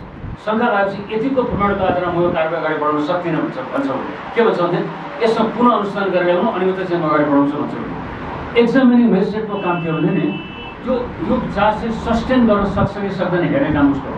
सस्टेन गर्न सक्ने रहेछन् उसले लिन्छ, सस्टेन गर्न सक्दैन भने उसले लिँदैन। अहिले हामीहरूमा कस्तो रहेछ मान्छे 25 दिन अदालतको आदेश थुनिदिएको छ। न्यायाधीशलाई कस्तो आफ्नै आदेश थुनिदिएको छ। फेरि लफुल अथोरिटी प्रहरी अनुसन्धान गरेको छ अनि सरकारी वकिल चार्ज लगाएको छ। लगाएर के भने सर्वोच्च जनमुखीको अभियोग लगाएको छ। अब उसले त त्यो यताउति दाना गर्नै पाउँदैन। त्यो एक्सन गर्नै पर्छ।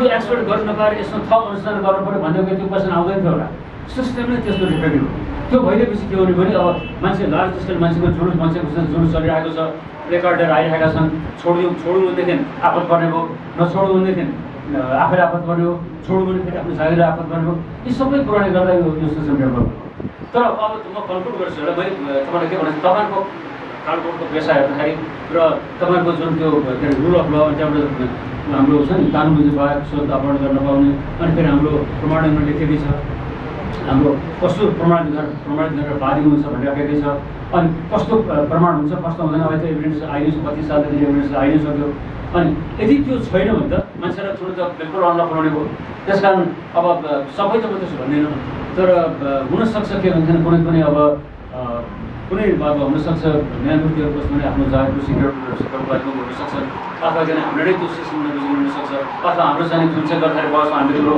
न्यायाधीशले तुरन्त कन्भिन्स गर्न नसकिने हुनसक्छ यी सारा कन्डिसन हुनसक्छ हामी एकैचोटि हामीले ब्लेम गर्नु मिलेन त्यस्तो दुईवटा डिफेक्टहरू छन् जस्तो अर्को हेर्नुहोस् पनि एउटा के भने साबित भयो भने चुनाव राख्ने भन्छ मैले त्यो पढाएको साबित भयो भने चुनाव राख्नु त्यो कस्तो भयो जस्तो कहिले त अपराध सब्स्टिट्युट गर्न सकिन्छ नि छोरोले गरेको अपराधमा चाहिँ आफैले चाहिँ म साबित भयो नि भन्दा उसले अनि त्यसको लागि कुरो चुनाव राख्ने कस्तो चरण हो अर्को कहिले हेर्नुहोस् गरिब मान्छे अटोमेटिक चुनावमा जाने अब जस्तो भनौँ यो स्थायी घरबारसँगको पार्टी बस्ने मान्छे हुन सक्छन् तिनीहरूको स्थायी घरबास भएन अब विदेशी मान्छे हुनसक्छ कोही विदेशको पासपोर्ट सिज गरेर अथवा एम्बेसीको ग्यारेन्टी चुनाव राख्दै हुन्थ्यो त्यो पनि नगर्ने चलन छ त्यो फेरि विदेशी हुनाले अब भनौँ नेपाली पनि अहिले तपाईँको ग्रिन कार्ड लिएर अमेरिकन पासपोर्ट लिएर आइसकेका छन् उनीहरू विदेशी भए घरवासी छ बाबामानी छन् उनीहरू पनि त्यो कलर गरेर चुनाव बस्नुपर्ने रे त्यस कारण यो अलिकति यस्तो किसिमको मरेको छ अब हेर्नुहोस् अर्को कुरो तपाईँलाई बताउनु मैले एउटा हाम्रो त्यो देखियो त्यो बुढा नेकण्ठको त्यो गिजान रन केस हाम्रो त्यो मैले घटना देखेँ कस्तो घटना सुने कस्तो बुढा नेकण्ठमा मर्निङ वाकमा अपोजिट फुटपाथमा रातभरि रक्सी खाएर अनि त्यहाँबाट त्यो केस हो गाडी मिडियामा आयो त्यस्तोमा मान्छे छोडिन्छ तपाईँलाई थाहा होला यो 2-4 केस मोडिङ चर्चित केसहरू छन् त्यो उसको एउटा त्यो पत्रकार थियो तपाईँको यो भर्खर अमेरिका न्युयोर्कको एउटा ट्रायल भयो एप्स्टिन भन्ने एउटा नामी पत्रकार थियो एप्स्टिन होला त्यो एप्स्टिनको के भन्नु तपाईँको त्यो पेडोफाइल जस्तो थियो अनि उसको एउटा त्यो क्रिस्टियन म्याक्सवेल भन्ने एउटा केटी रहेछ अनि त्यो केटी चाहिँ 14 वर्ष मुनिको केटीले ल्याएर हुर्काउने स्याहार सुसार गर्ने अनि उसलाई त्यसलाई एक्सपर्ट गर्थ्यो अनि उसको अमेरिका बेलायत र फ्रान्सको 3टा पासपोर्ट अनि उसले फेरि न्युयोर्कको सिटिजन न्युयोर्कमा ल्यान्डेड प्रपर्टी भयो अनि उसले के गर्यो भन्दाखेरि मेरो अरू 2-4 कन्ट्रीको म नागरिकता पनि श्रीमानले रिनाउन्स गर्छु मेरो सम्पूर्ण प्रपर्टी श्रीमानको ल्याएर सब्मिट गर्छु भन्दा पनि उसलाई एउटै कारणले छोडिएन हामी कहाँबाट तिम्रो त्यो पासपोर्ट छोडेको नसकेर मोबिलाइज गर्ने तिमीले भाग्यो भने फ्लाइट फिक्स तिम्रो भयो भने भाग्यो भने के गर्ने तिमी उहाँ भाग्दिने हामी यहाँ चाहिँ तिमीलाई कन्भेन्ट गर्ने अनि हामीलाई चाहिँ यो अमेरिकन सोसाइटीले के भन्न त्यस कारण तिम्रो फ्लाइट फिक्स हुनाले म छोड्दिनँ भनेर छोडेन पासपोर्ट उसले नागरिकता रिनाउन्स गर्ने पासपोर्टै ती राखिदिने खालि अमेरिकन पासपोर्ट दिने सम्पर्क गरेर गरेँ त्यस कारण अहिले मैले तपाईँलाई भनेको थिएँ चुनाव जुन चाहिँ राख्नुपर्ने कारण के त भन्दा प्रमाणमा आश्रय डनहरूले दादागिरीले गर्न सक्छन् गायब गरिदिन्छु परिवारलाई गायब गरिदिन्छु रेप गरिदिनु सक्छु भ्रष्टाचार गर्ने नगर्ने कारणले एउटा त्यो प्रमाण नोकै हुन्छ अर्को अब त्यो कोर्ट एरिया छ मैले फुटकार पाएन फेरि गएर म अर्को अपराध गर्छु त्यो गरेँ फ्लाइट रिस्क भाग्यो पनि के गरेँ अनि खालि छर्छ भनेर बसेको हालतमा छर त्यसमा त एन्ड अफ जस्टिस त पुऱ्याउँदैन थियो त्यस कारण यो फ्लाइट रिस्क बडो इम्पोर्टेन्ट हामीले यसलाई ध्यानै दिएको छैन हामीले त्यो वर्षौँ गएर मिसक्यारेज जस्टिस भयो तर 3 महिना मात्र कहिले त भयो त्यो अमेरिका जस्तो ढुवा कन्ट्री ठाउँमा पनि त्यो रिटर्न रक्सी खाएर अपोजिट हिँडाएको थियो त होमिसाइड एमाउन्टको मर्डर हुने केस थियो उहाँमा भइरहेको अमेरिका पनि कानुन शासन छ तर हामीले चाहेको छ त्यस्तो केसमा हामीले चाहिँ त्यो गरेको थियौँ फेरि मैले के देखेको थिएँ तपाईँको उसको ग्रिन कार्ड विदेशको पनि आएको छ भन्ने पनि देखेको मैले हामीले त्यो प्राइभेट सेवाको मतलबै गरेका छौँ त्यसको पछाडि सर्टेन रेसनलहरू छ त्यसै स्टेटले खेल्ने मान्छेको पर्सनल डेभलपमेन्ट खोज्न चाहँदैन भनिदिएको छ नि मान्यो 3 वर्षभन्दा बढी सिरियस अफेन्स मान्यो भने अर्को त्यसमा टु सम एक्सटेन्ट एभिडेन्स हुनैपर्छ भन्दै गर्छु एभिडेन्स छ भने मात्रै भनिरहेको छ अब त्यो जसको माइन्डमा भर पर्ने कुरो हो नि त्यसमा चाहिँ लिगल एभिडेन्स हुनसक्छ त्यसले गर्दा म छोड्दिनँ पहिलो भने कि मेरो त जसको पोजिसन हो फर्क चाहिँ जागिर हुनुपर्छ त्यो त लिगल एभिडेन्स हुनसक्छ नि एउटा त्यस कारण यो आधारलाई म तत्काल मान्दैन भने त्यसलाई त्यो चुनाव राख्नु पर्दैन नि कानुनको डिफेक्टिभ हो पनि होइन पनि त्यसमा यी आदि कारणहरूले गर्दाखेरि त्यो हुन गइरहेको मसँग के भने अहिले त्यो म पहिला मैले त्यो 168 दुई थियो अहिले मैले अहिलेको त्यो तर म त्यस्तो आफूसँग देख्दिनँ करेजियस जज हुने भने त्यसले छोड्न सक्छ कस्तोमा छोड्न हुँदैन थियो भने जस्तो भनौँ त्यो हाम्रो के अरे फ्लाइट फिक्स भयो त्यसमा छोड्नै सकिँदैन छोड्नै हुँदैन गइदियो भने के गर्ने त्यस्ता धेरै घटनाहरू घटिरहेको त्यसलाई ऐन आश्रित होइनौँ तर अब तपाईँहरू पनि रोडमा चढ्ने मान्छे हो म के रिक्वेस्ट गर्छु भने प्लिज यस्तो नहोस् कि त्यो हाम्रो छुट्टिएको आदेशमा त्यो सफल नभएको हेभियस कर्पसबाट छुट्यो भनेदेखि त्यसलाई चाहिँ नि कानुनको शासन र कानुनको चाहिँ जित मान्दैन भएन जस्तो लाग्छ मलाई मान्छे छुट्यो ठिक हो कानुनको हार त्यो हेभियस कर्पस त्यसलाई बनेकै होइन त्यो त इलिगल अनलफुल डिटेन्सनको लागि खास गरी एडमिनिस्ट्रेटिभ अथोरिटीको लागि भनिन्छ नि जुडिसियल डिटेन्सनको लागि त अपिल इज द रेमेडी भनेर भनिन्छ क्या हाम्रो सिस्टम त्यसरी बिग्रियो त्यसरी यो नहुने अब म यतिमै टुङ्ग्याउँछु किनभने यत्रो तपाईँको यत्रो संसार छ त्यसले गर्दा तपाईँको कमसेकम त्यो त्यसको ब्याड साइड इफेक्टहरू पनि तपाईँले सुन्नु नभएर टुङ्ग्याएको अरू यसको भन नि तपाईँलाई के क्युरियोसिटी यताउति अहिले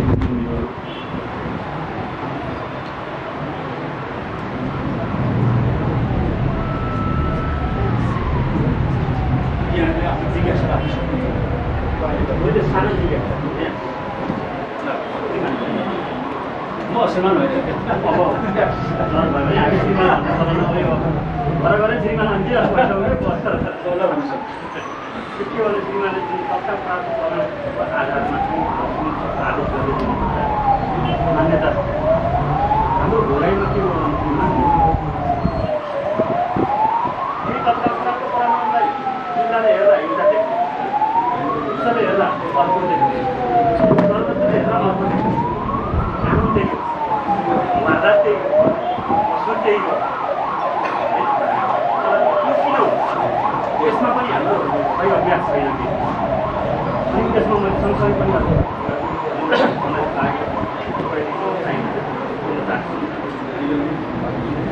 क्रिमिनल जस्टिस सिस्टममा खुन्सेको जुन आदेश छ भोलि कसैले गर्दाखेरि उसले पाउने सजायभन्दा बढी पाइसकेको छ हाम्रो अहिलेको यहाँ चाहिँ अब हामीले जुन गरिरहेका छौँ अभ्यास मेरो एउटा यस्तै सानो केस थियो जबकि त्यो चाहिँ पछिको लागि चुनाव जानुपर्ने अवस्थै थिएन जिल्लाले पठाइदिइहाल्यो तपाईँको लागि त खुच्चा थाहा छ नि बुझ भनिदिनु भयो क्या दिदी उहाँले मलाई बस गरे कलेज गरेर सकिएन अथवा के भयो मलाई सिधै त्यो भन्नु खुच्चा जानको लागि म त्यही बेलामा घाइते भएको थिएँ गरेर लेखेर चाहिँ डर लाग्यो तर अब त्यो अदालतबाट चाहिँ फैसला तयार हुनै चाहिँ समय लाग्यो अनि त्यसपछि सरकारी वकिलले सिग्नेचर गर्दै फेरि अर्को 3 महिना लगाइदिने अनि त्यो एउटा चाहिँ माथबाट झर्नै अभिलेखमा झर्नै फेरि अर्को 3 महिना लगाइदिने अभिलेखबाट उच्चमा जाने पाउने समयभन्दा बढी त्यो अपिलमा नपुग्दै पाउने भयो यस्तो खालको चाहिँ अवस्था छ त्यसो भएर यो चाहिँ क्रिमिनल जस्टिस सिस्टमका जुन पिलरहरू छ एउटा पिलर कोर्ट त भेट्दै भेटाउनु भयो जान भन्दै कोर्टमा जान्छु तर मैले कोर्ट भेटाउँदै त्यस्तो कुरासम्म चाहिँ यसलाई कसरी चाहिँ हेर्नुहोस् तपाईँले भनेको मलाई सम्झना आयो हाम्रो उहाँसँग त हामी के भन्छौँ भनेदेखि त्यो ज्यान मुद्दामा नि ज्यान सम्बन्धी 13 जिल्लाहरू 14 त्यति बेला के छ भने अञ्चल अदालत क्षेत्रीय अदालत 13 चाहिँ भएन 6 दुई चाहिँ ज्यान सम्बन्धी 13 चाहिँ जिल्लाहरूलाई ज्यान सम्बन्धीको 14 चाहिँ क्षेत्रीय अथवा चाहिँ अनि 13 चाहिँ 6 दुई अहिले उहाँले गरेको त्यही जस्तो त्यो चाहिँ उसको त्यो कसमा यो मैले भने त्यो जुडिसियल पावर एक्सर्साइज गर्ने मान्छेले केही पनि हेर्दैन उसले के हेर्छ भने तपाईँको कानुन डिफेक्टिभ भयो उसले प्रोसिड्युर उसले त्यति मात्रै हो त्यो मुद्दामा नि तत्काल प्राप्त प्रमाण हेर्ने भनेको मैले अहिले तपाईँलाई भनेको थिएँ फ्रम जाहेरी टु चार्जसिट हो त्यो भित्र केही न केही छैन भने जसुकै गम्भीर अपराध पनि उसले चाहिँ चुनाव राख्न हुँदैन राख्न मिल्दैन राख्नै सक्दैन अब त्यो डर लाग्यो भने बेग्लै कुरो हेर्नुहोस् केही न केही के भनेको छ नि त्यो अन्यथा प्रमाण गवेषण भनेको छ Italy जाहेरी itself is not an evidence त्यो किन भनेदेखि त्यहाँ त दुई थरी छन् रेपको भिक्टिमले आफै यस्तो भयो भनेर त्यो पनि के भने केही न केही मात्रामा त्यो फोरेन्सिक साइन्सले त्यो रेप भएको प्रमाणित भएको हुनुपर्छ अथवा चोरी गर्नुहोस् चोरीमा कमसेकम बदलारी भन्छ नि त्यो सब रेपले गर्दा बदलारी त्यसमा केही न केही प्रिन्ट त चाहियो नि चोरी भयो भनेर दरखास्त पऱ्यो तर माल पनि केही पनि बराबर भएन अनि उसको घरमा पनि खालि ताला पुरेको छ, कस्तो के छ थाहा छैन। त्यो अवस्थामा त न्यायाधीश के भने जस्तो कुनै कानुन छ नि 3 वर्ष बढी भए तापनि आदेशमा लेख्न सकिन्छ नि त। कानुनमा तत्काल प्राप्त प्रमाण भनेको छ, इलाबोरेट गर्ने चलन छैन। हाम्रो कानुनमा चाहिँ गर्ने चलन छ र हामी चुक्छौँ कि भनेर हाम्रो आदेश पनि छोटो लेख्ने चलन छ। त्यो मैले त एउटा पैसा लेख्दिनँ, 7 पानाको लेखेको मैले के लेखेको थिएँ, 17 नम्बरको निवेदनमा छोटो लेख्नु मसँग छ त्यो घर पुगेर लगेर त्यो कहाँ त्यहाँ हेर्थ्यो। मैले त के लेखेको थिएँ, यसमा छोटो लामो लेख्नु भने कानुन भनेको छैन भनेर लामो लेख्नु 7 पाना पढिदिएको थिएँ। त्यो हुन त के भने जस्तो हाम्रो अन्तरिम आदेशमा चाहिँ अन्तिम आदेश त होइन, अन्तरिम आदेश त के भने स्टे गरेन गरेन हो, तर त्यसमा पनि भएको अन्तिम आदेश चाहिँ हुन जान्छ, त्यो पनि छन्। तर तपाईँले भनेको भने मान्छेलाई थुनामा राख्नुपर्ने भने ऐनको उद्देश्य होइन, छुनै पर्ने उद्देश्य होइन। त्यही कारणले भन्छु नि, किन त्यसो भन्यो भने संसदीय कानुनमा त के भन्थ्यो, हाम्रो फाउन्डिङ फादर हुनुहुन्थ्यो सांसदहरू, उनीहरूले के भने बुद्धले त न्यायाधीश हुन्छ नि। अहिले त हामीले जुडिसियल पावर सिरियल दिएको छैनौँ नि, सानो किन दिएको छौँ, न्यायाधीश हो नि त। उसले त जुडिसियल म्यान प्रयोग गर्न सक्छ नि त। उसको त हर वखत निष्पक्ष न्याय हुन्छ नि त। उसले प्रमाण कुन लागु छ को छुटाउन सक्छ नि त। साबिती बयान प्रमाण होइन भनेको छ उसले छुटाउन सक्छ नि त। साबिती प्रमाण अरू कुनै प्रमाणले समर्थन छुटाउन सक्छ नि त उसले। अनि अर्को फरेन्सिक एभिडेन्स केही त चाहियो नि, त्यति भयो भने त उसले त इन्कार गर।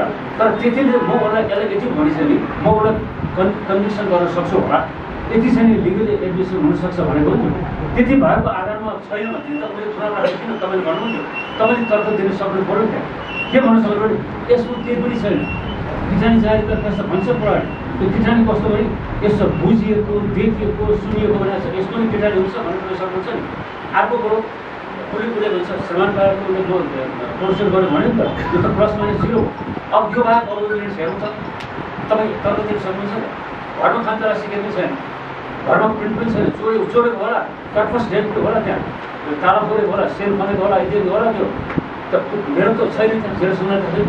अनि यो आधारमा कसरी अब यही आधारमा हो त्यहाँ के भन्यो भनेदेखि तत्काल प्राप्त प्रमाण भनेको यो कारण हो, त्यो भित्रको 1 गरेर केही पनि छैन। नभएपछि अब तपाईँको काम त पर्सनल लिबर्टी ग्यारेन्टी गर्ने हो नि त। तपाईँले ठेक्का लिएको त होइन, अभियुक्त त ल्याउनु बित्तिकै थुना पनि ठेक्का होइन, मान्छे गरिब खान पाएको होला, हातगोड लगाएको होला, अनि त्यो त्यहाँदेखि बित्तिकै थुनामा राख्ने आउन सक्छ तर्क। त्यस कारण यो कसमा अलिक डिफेक्टिभ होइन, खालि के भने जुडिसियल माइन्ड प्रयोग गर्नु पऱ्यो र अनि छुट्याउनु पऱ्यो। के भनेदेखि त्यो त्यहाँ राम्रोसँग त्यहाँ छ, तत्काल प्रयोग गर्नु भनेको छ, अन्यथा प्रमाणित भनेको छ। त्यसलाई इभ्यालुएसन गरिसकेपछि कानुनले कहिले पनि यसलाई थुनामा राख्नु पर्दैन। र मलाई के लाग्छ भने इभन माथिको न्याय परिषद अथवा सर्वोच्च अथवा प्रन्यायले थुनामै नराख्ने मान्छेलाई थुनामा राख्दा पनि उसले राखेर भन्न जस्तो गर्नुभयो, त्यो त्यस्तो डिफेक्टिभ होइन। त्यसलाई प्रयोग गर्नु जान्नु हाम्रो एउटा उखान छ नि त, त्यसमा तपाईँको त्यो के अरे कुनै देशभित्र त्यो सिक्टेर जान्छ मान्छे, त्यो स्वार्थ परेको त्यो हाकिमले के भन्छ तपाईँको रोको खाने दुःख छ, अर्जेन्ट छ, रोकोमा आइफोन नगर्छ आउनु के भन्छ, उसले के गर्छ रोको म त आने त्यो त्यो अर्थ र अनर्थ गर्ने ढुङ्गे कुरो। अदरवाइज त्यो जुन सम्बन्धी कानुन त त्यस्तो डिफेक्ट हुँदैन, किनभने हेर्नुहोस् त्यो त्यति लिगली एडमिसिबल र इनएबिलिटिज पनि गर्न सक्ने जज कसै हुन्छ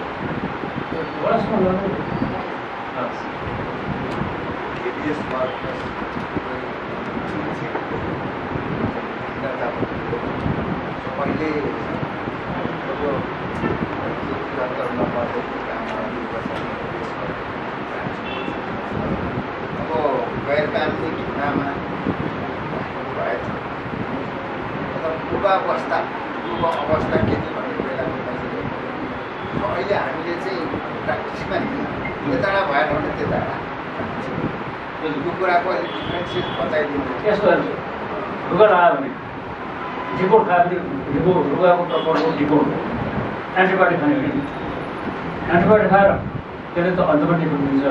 त्यसले त्यो 17 नम्बरको निवेदन चाहिँ यो देशमा क्राइम हुन्छ। हाम्रो क्रिमिनल लहरू पनि छन्। क्रिमिनल लले चाहिँ इन्डिभिजुअल त आफै क्राइमको भिक्टिम हो, उसले त आफै प्रोसिक्युट गर्न सक्दैन। हामीले स्टेटले जिम्मा लिनुपर्छ, जिम्मा लियो भने स्टेटले के गर्यो भने त्यहाँ अनुसूची बनायो, स्टेटले गम्भीर अपराध त्यसमा अनुसूची गर्यो, ज्यानदेखि लिएर अर्कोसम्म अनुसूची उसले बनाएको छ अनि प्रोसिक्युट गर्यो। अनि यो जुन चाहिँ व्यक्तिवादी मुद्दामा तुलसीको प्रश्न आउँदैन, व्यक्तिवादी मुद्दामा तुलसी आउँदैन, सरकारवादी राज्यवादी भएको त ठुल्छे आउँछ, त्यो पनि लिस्टेड अनुसूची परेको, त्यो पनि 3 वर्षभन्दा बढी कैदको सजाय मात्र 300% आउँछ। यसको लागि जुन तपाईँले क्वेसन गर्नुभयो यो थुन्सेक र हेबियस कर्पसको फरक छ नि। थुन्सेक कस्तो भने त्यही अदालतबाट हेबियस कर्पसको एन्टिबायोटिक हो, त्यो हतियार प्रयोग नगरिकन त्यो न्यायाधीशलाई मलाई 3 वर्षभन्दा बढी कैदको सजाय अभियुक्त लागेको हो, तर मेरो विरुद्ध प्रमाण छैन, मलाई त्यो दरखास्त दिएको पनि त्यो त सुनुवा छ, देखिएको भनेको छ, त्यो हेर्से छ, त्यसले मलाई देखेको होइन, अनि मेरो विरुद्ध केही प्रमाण पनि छैन, म पनि साबित पनि छैन, मेरो विरुद्ध आयोग पनि छैन भनेपछि त्यो न्यायाधीशले चुनाव राख्नु नपर्ने हो। अनि त्यो भएपछि के हो तपाईँको रुगर आयो भने टिकट खाएको छ उसले गएको, तर उसले तपाईँको एन्टिबायोटिक खायो भने के हो, एन्टिबायोटिक त सबै एकछिन जान्छ, सिस्टम खराब हुन्छ, त्यसले अन्त असर गर्छ त्यसले। भनेपछि त्यो हेबियस कर्पस त्यो पर्पसलाई मान्नुहोस्, हेबियस कर्पस एन्टिबायोटिक हो जुन खानु हुँदैन, एमोक्सिलिन हो 500 mg, यसलाई तपाईँको डिकोड गरेर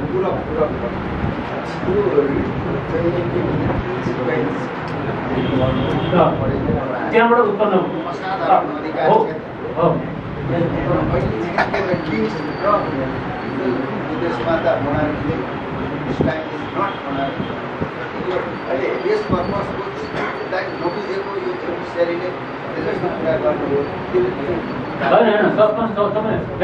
habeas corpus present the body before me भनेको न्यायाधीश त्यहाँ बसेको छ।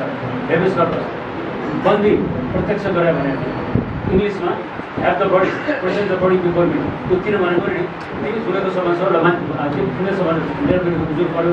पुलिसले मान्छे लिएर भनेको मान्छे लिएर भनेको किन लिएर भने हाम्रो तपाईँको 24 घन्टाभित्र परेमा बुझाउनु परे छ नि। हाम्रो 24 घन्टा 1 मिनट लाग्नुहुने कारण के भन्दा उसको टोर्चर गरेको छ कि छैन भने हेर्नको लागि, फिजिकल मेन्टल टोर्चर गरेको छ भने हेर्नको लागि हो। त्यसरी हेबियस कर्पस त्यो हो। अब तपाईँलाई बताउँथ्यो भने नि हेबियस कर्पसको भनेको अहिले त बेलायतमा पनि त्यो सिस्टम गइसक्यो, अहिले त लिगल सिस्टमले काम लिइसक्यो। 14औं 15औं 16औं शताब्दीतिर मात्रै त्यो टिमको पावर त्यो एक्सिडेन्ट नराख्दाखेरि त्यो बेलामा त्यो प्रेरोगेटिभ रिट भनेर चलाइथ्यो। त्यो प्रेरोगेटिभ रिटहरू चाहिँ राजामा अधिकार दिएको थियो। बिस्तारै प्रविधिको विकास भएर अदालत गठन भए, अहिले हाइकोर्ट सुप्रिम कोर्ट पनि भयो, त्यो भन्दा हाउस अफ लर्ड्स थियो, ती सबै हायरार्किकल कोर्टहरू थिए। अनि पछि राजामा त्यसको ट्रान्सफर भयो। अब यो अहिले आएर के हुन्छ भने 200-300 वर्ष होला राजामा त्यो पावर होइन, सुरु त्यहाँबाट भएको विशेषाधिकार राजाको। त्यो भनेको मैले अर्को कुरो दिनु तपाईँको हेबियस कर्पसको यहाँ हाम्रो कोर्टको डिफेक्ट भनेको होइन। मैले भने तपाईँले फेरि कन्फ्युजन भनेको के भने जी कोड मलाई इक्जाम्पल दिएको त्यही 17औं मिनेजर क्लियरेन्स हुनुपर्थ्यो अहिलेको 73बाट। अब त्यो पनि नभइकन एन्टिबायोटिक खानु पर्दा त त्यो डाक्टरको डिफेक्ट जस्तो देखियो। डाक्टरले प्रपर रोग नै डायग्नोसिस गर्न सक्ने त्यो भन्न खोजेँ मैले त्यसको त्यो सरसँगै जोडिएको अलिकति क्लियर मात्रै जस्तो हामीले हेबियस कर्पसलाई जेलसम्म लगेर पूरकको रूपमा हेर्न मिल्दैन है, किनभने डिकोल्ड नै हो। त्यही भएर त्यो प्यारासिटामोल अथवा डिकोल्ड अथवा एमोक्सिलिन छुट्टै हो होइन, त्यो नलिउँ भन्ने हो। र हामीसँग के छ भनेदेखि 10 वर्षभन्दा कम सजाय भएको हकमा सर्वोच्चमा आउनलाई चाहिँ ढोका बन्द गरियो क्या। 10 वर्षभन्दा माथिको अवस्थामा चाहिँ गएर हामी 73 नम्बर हाल्यौँ, 10 वर्षभन्दा तलको उसमा 2टामा मात्रै लगेर सीमित राख्यौँ। यदि त्यस्तो अवस्थामा यसलाई हामीले एमोक्सिलिन प्रयोग नगर्ने हो भने अहिलेसम्म यो जब कोभिड आयो नि, कोभिडपछि मेरो आफ्नो तर्फबाट मात्रै 19वटा मुद्दाहरूमा जो बालबालिकासँग सम्बन्धित थिए ती बालबालिकाहरू अहिले एमोक्सिलिनबाट बाहिर आएर उपचारबाट ती निको भयो। के यो चाहिँ पूरकको रूपमा हामीले हेर्न सक्दैनौँ त? अब हेबियस कर्पसलाई जेलमा अब यो कुरो बराबर गर्ने त्यो कुरो अप्ठ्यारो लागिसक्छ। यो सिस्टम सुन्नुहोस्, सिस्टमको डिफेक्ट हो।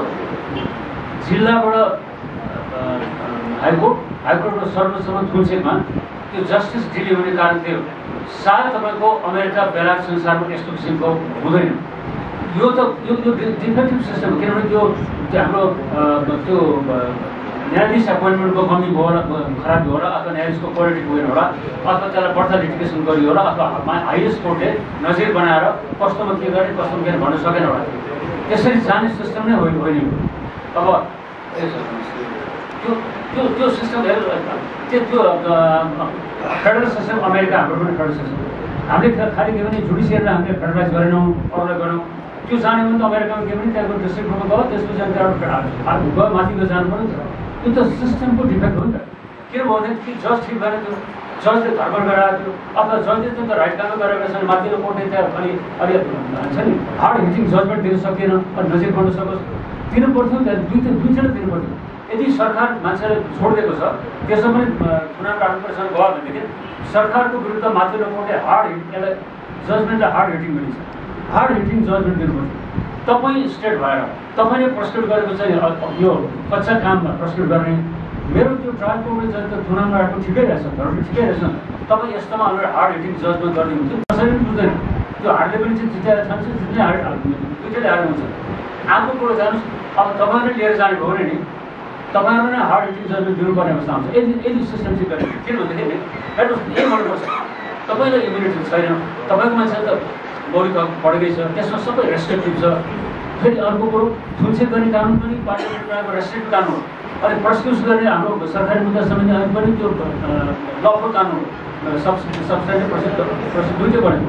अनि चुनाव राख्ने कानुन पहिलाको 118 अहिलेको संसद त्यो पनि लफुल कानुन हो। अब उसको विरुद्ध प्रयोग एभिडेन्स रहिरहेको छ, रेप भिक्टिम रहेछ, ऊ व्यक्ति पनि हो भनेको छ, उसको फेरि प्राइभेट पार्टमा सिम्टमहरू पनि छन्, अनि उसले फेरि क्याप्टेन पनि सिम्टम देखाएकै छ, उसले जाने उसले भनेकै छ। अनि त्यो अवस्थामा चुनाव राखेर तपाईँ आउने भनेर उसले भन्न सक्छ। अहिले त तपाईँलाई दोष दिएको होइन, हामीले पनि टेम्प गरिराखेको छौँ। जतिसुकै आए पनि हामीले कुनै एउटा त्यो प्रिन्सिपल गाइड गर्न सकेनौँ नि क्या। हेर्नुहोस्, हामी त्यो सिस्टम गरेनौँ। इन्डियामा त हाइकोर्टले उसको आफ्नै पब्लिकेसन छ, ल्याएर आफै छ हाइकोर्ट। त्योभन्दा मुनिको टेरिटरी सिस्टम उसको नजिक लाग्छ। त्यो सुप्रिम कोर्टले बनाएको मात्रै हो। त्यो त यत्रो वर्ष हेर्नुहोस्, त्यो 24 साल कार्तिक 24 सालको 43 सालमा 7औं संशोधन हो। त्योभन्दा अगाडि छुट्छेको के थियो तपाईँको 1, 3, 5 र 2, 4, 6 को सिस्टम थियो 43 सालको अगाडि। 1, 3, 5ले हो भन्यो भने त्यो मान्छे चुनाव गयो, 2, 4ले होइन भने त्यो मान्छे चुनाव नजाने, 2, 4, 6ले हो भन्यो भने त्यो मान्छे चुनाव जानेको, 1, 3ले नजाने। त्यस्तो मेकानिकल कानुन थियो। त्यसपछि रिफर्म आयो 24 सालको, त्यो आयो। त्यो अहिले त्यही छ। त्यसमा भइदियो के भन्दाखेरि नजिर भनेको कुरो नि हेर्नुहोस्, नजिर कस्तो लाग्दैन त स्टे अर्डरको त्यो नजिर लाग्दैन। वान म्यान जज पनि नजिर हुन्छ। सिङ्गल बेन्च डिफर गर्यो भने इन्डियाको सुप्रिम कोर्टले त्यहाँ के कारण छ भन्छ त्यो अलिक सोकजलाई माग्छ। त्यस कारण यहाँबाट सुप्रिम कोर्टले के गर्नु तपाईँको 2 जना या 3 जना बसेर यो ज्यादै भयो, हाम्रो टाइम त बेकार भयो। उतापट्टि जिल्लामा मुद्दा बेकार पर्ने, यहाँ मान्छे 17 पनि यत्रो योजना आएन, कहिले यो चाहिँ मुद्दा छिर्ने भन्न सक्दैन भने आफू एउटा जान्छ। यहाँ पनि मौका हुँदैन, सरकारी उद्योग तपाईँलाई पनि प्रब्लम आउँदैन। अब त नजिर बनिसक्यो नि, यस्तो अवस्थामा बस्यो भने त्यो नबनेको कारण एउटा। त्यस कारण मैले तपाईँलाई उहाँले दिएको तपाईँ त्यो कारण हो नि यो डिकोडले गर्ने उपचारमा हेर्ने यो फौजदारी हाम्रो फौजदारी मुद्दा हाम्रो कन्स्टिट्युसन मुद्दा यिनीहरूलाई डिकोडको उपचार हो। सबैको एमोक्सिडेन्टको एन्टिबायोटिक चाहिँदैन। भइदियो के हामीले लिएर पनि गयौँ, अनि फेरि के पनि एमोक्सिडेन्ट खाइदियो, त्यसले धेरै सिस्टम खराब गर्छ। संसार हाँस्छ। हेर्नुहोस्, त्यो छुटछेकमा चाहिँ हेभेस कपी कस्तोमा जारी हुन्छ? ललितपुरको मुद्दामा काठमाडौँ लग्नेसमा हेभेस कपी जारी हुन्छ। हाम्रो के अरे प्रहरीले गर्ने सट्टा सशस्त्रले प्रस्तुत गरेर जारी हुन्छ। अथवा अहिले अल्ट्राभाइरस रहेछ भने अहिले अल्ट्राभाइरस गरेपछि मात्रै त्यो गर्न सकिन्छ, होइन पनि सकिँदैन। त्यही कारणले हो मान्छे त्यो निको भयो, तर लङ रनमा त असर गर्छ नि, अरू सिस्टम त बिग्रियो नि। अनि न्यायको मानसिकता भयो त्यो हाम्रो अनुसूचित परेको फौजदारी मुद्दामा हेभेसमा पनि छुट्नु पर्दाखेरि त्यो न्यायको मानसिकता त भएन नि। अब तपाईँलाई त हेर्नुहोस्, तपाईँको डिफेन्स लयर हुन्छ अहिले कडा कुरो, मतलब त्यो त अझ पनि यो छुटछेकपट्टि अप्ठ्यारो होला, त्यो होइन। म पनि कानुनलाई चाहन्छु। कारण थियो, मैले एक्जाम्पल दिएको डिकोड र एमोक्सिडेन्टको एक्जाम्पल त्यो कारण थियो। सिस्टममा रहनु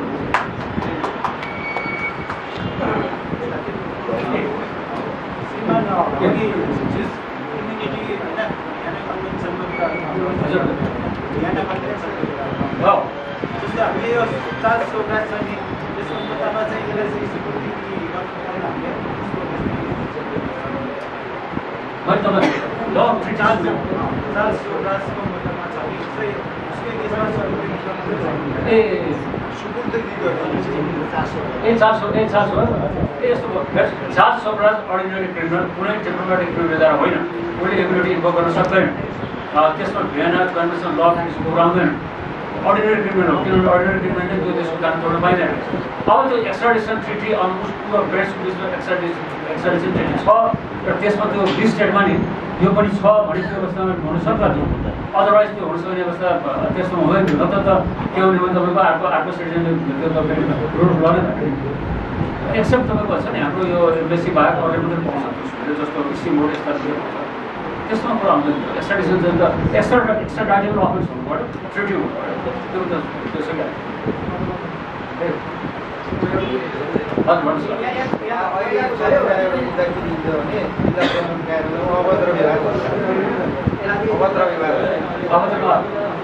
अभद्र व्यवहारमा अब यहाँ तपाईँको म्याथ तामेल गर्नुहुन्छ म्याथ सकिँदैन विद्यार्थी इन्भेस्टिगेसन धेरै राखिन्छ त्योभन्दा अगाडि हामी हेभियस कर्पस जान्छौँ अनि हेभियस कर्पस जाने बेला सोगत हुन्छ सोगत पछि के हुन्छ त्योभन्दा अगाडि चाहिँ छोडिदिन्छ अनि हामी चाहिँ दिँदैन मुद्दामा बन्दीकी मुद्दामा अनि श्रीमानले के भने त्यो इन्भेस्टिगेसन रहन्छ त्यही कारणले गर्दा फर्मादेश जारी गरिदिनुहोस् भनेर चाहिँ हामीले कुनै मुद्दामा फर्मादेश जारी पनि हुन्छ फेरि त्यस्तै खालका दिँदाखेरि यहाँ दुःख दिँदाखेरि तिनीहरूलाई चाहिँ मुद्दा लगाउनु यो अभद्र व्यवहार मलाई लाग्छ पहिलाको 7 दिन अपराध अहिले अब 7 दिन हट्यो अहिले त्यो त्यस्तो किसिमको कानुनै बनाउनु पर्ने क्या अर्को त्यो कानुनलाई च्यालेन्ज गर्नु त्यो कानुनको शासनमा अर्को तपाईँले भन्नु त्यो हामी रिटमा जान्छौँ भन्नु भने हामी अहिले हेर्नुहोस् रिटको पनि मिसयुज गरिरहेको छौँ यो रिटलाई हामीले कसरी बुझेको छौँ भने रिट बनाएको छ भने त्यो सिटामा रोक्थ्यो कसो भने त्यो जेसुकै ज्वरो पनि सिटामा राख्छ ज्वरो कम हुन्छ अहिले हामीले रिटलाई त्यो उसले प्रयोग गरिरहेको छौँ यहाँ कतिसम्म देख्यो भनेदेखि अब त्यो सर्वोच्चमा परेका रिटहरू एउटा रिट पनि काउन्टर रिट पनि आइदियो त्यो राजद रिट पनि आइदियो त्यो आउटसोर्सिङको रिट पनि आइदियो धेरै कुरा आयो क्या त्यो किन त्यसमा तपाईँको त्यो सोकस गर्नेको हो यो होइन तपाईँको आउने बित्तिकै त्यो 133 बी कोड गर्ने बित्तिकै 46 कोड गर्ने यो त रिट रहेछ साधारण अधिकार रहेछ फन्डामेन्टल राइट रहेछ त्यो होइन मुद्दा बढ्ने कारण यो पनि हो त्यसमा त्यसलाई सोकस गरेर फाल्न सकिन्छ इन्डियामा धेरै केसमा फालिसक्यो इन्डिया अमेरिका युरोप यो टेस्ट केसमा रिटै जाँदैन हाम्रो यहाँ त टेस्ट केसमा रिट जान्छ हाम्रो यहाँ त सुप्रिमको विरुद्ध रिट जानेको जुडिसियल कस्तो होला सर्वोच्च विरुद्ध रिट जाने अनि फेरि ती न्याय माग्ने तिमीलाई मैले प्रतिवादी बनाएँ तिमी त मेरो विरुद्ध अन्याय गरेछौ फेरि ती रिट मागिदिन्छ त त्यसमा तपाईँले भनेको कुरो के भने त्यो रिटको चाहिँ अलिकति हाम्रो एउटा कडा नजिरमा आवश्यक कस्तो भएछ कस्तो यो नजिर नचाहिने हो 5 किसिमको रिटमा कस्तो अवस्थामा सबै थाहा छ नि मेन्टेनेन्स कस्तोमा प्रोहिबिसन कस्तोमा सेसरी कस्तोमा प्रोहिबिसन कस्तोमा सबै थाहा भएको नि अब टाइप 2 दिने अनि रिट चाहिँ फेरि मल्टिपर्पज रिट हुने थियो अनि मुद्दा पर्दैन थियो अनि तपाईँले त्यो के अरे रेमेडी त पाउनुभयो तर त्यसले सिस्टम बिग्रिनु थियो त्यसरी जानु हुँदैन रिटको कुरो अहिले मूलत यो मुलुकी अपराध संहिता जारी भएपछि अदालतमा चाहिँ मुद्दाहरूमा यो कुटपिटका मुद्दाहरू छन् भने पनि ज्यान मार्ने उद्योगको अभियोग ल्याएर दर्ता हुन्छ सामान्य यौन दुर्व्यवहारको मुद्दा छ भने जबरजस्तीकरणी या जबरजस्तीकरणीको उद्योग भनेर दर्ता हुन्छ सामान्य गाली बेइज्जती छ भने पनि अब मोबाइलमा यसो एसएमएसमा गाली गरेको छ भने त्यो साइबर क्राइम भनेर लिएर आउँछ मैले यहाँ भन्न खोजेको कुरा के हो भने साना साना कसुरहरूलाई पनि ठुलो बनाएर ल्याइदिने नामाङ्करण ठुलो गर्ने अनि अब त्यो जबरजस्तीकरणी जस्तो गम्भीर मुद्दाहरूमा चाहिँ अदालतले चाहिँ तत्काल प्राप्त प्रमाणमा जारी मान्छेले गरेका कागज त्यसपछि यिनै विषयहरू मात्रै हेरेर थुनछेकमा चाहिँ मान्छे पठाउने अवस्था छ अब यसलाई दीर्घकालीन खालको चाहिँ के खालको उपाय चाहिँ हाम्रो अदालत या हामीले के गर्न सकिन्छ कि तत्काल प्राप्त प्रमाणभित्र चाहिँ यस्तो कुराहरू पर्छन् जारी या 2-4 जना मान्छेले गरिदिएका घटना विवरण कागज मात्रै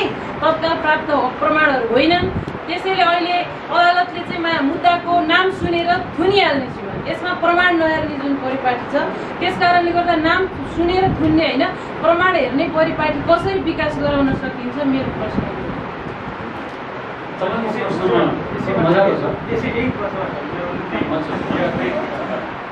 प्रहरीलाई सहयोग गर्नुपर्छ भन्ने धारणा सुरुदेखि म गर्दै गर्छु मान्छेलाई प्रहरीलाई सहयोग गर्नुपर्छ आज म अझ प्रश्न भएको कुरा चाहिँ जुन चेकमा तत्काल प्राप्त प्रमाणमा हुनुपर्छ जुन हाम्रो न्यायिक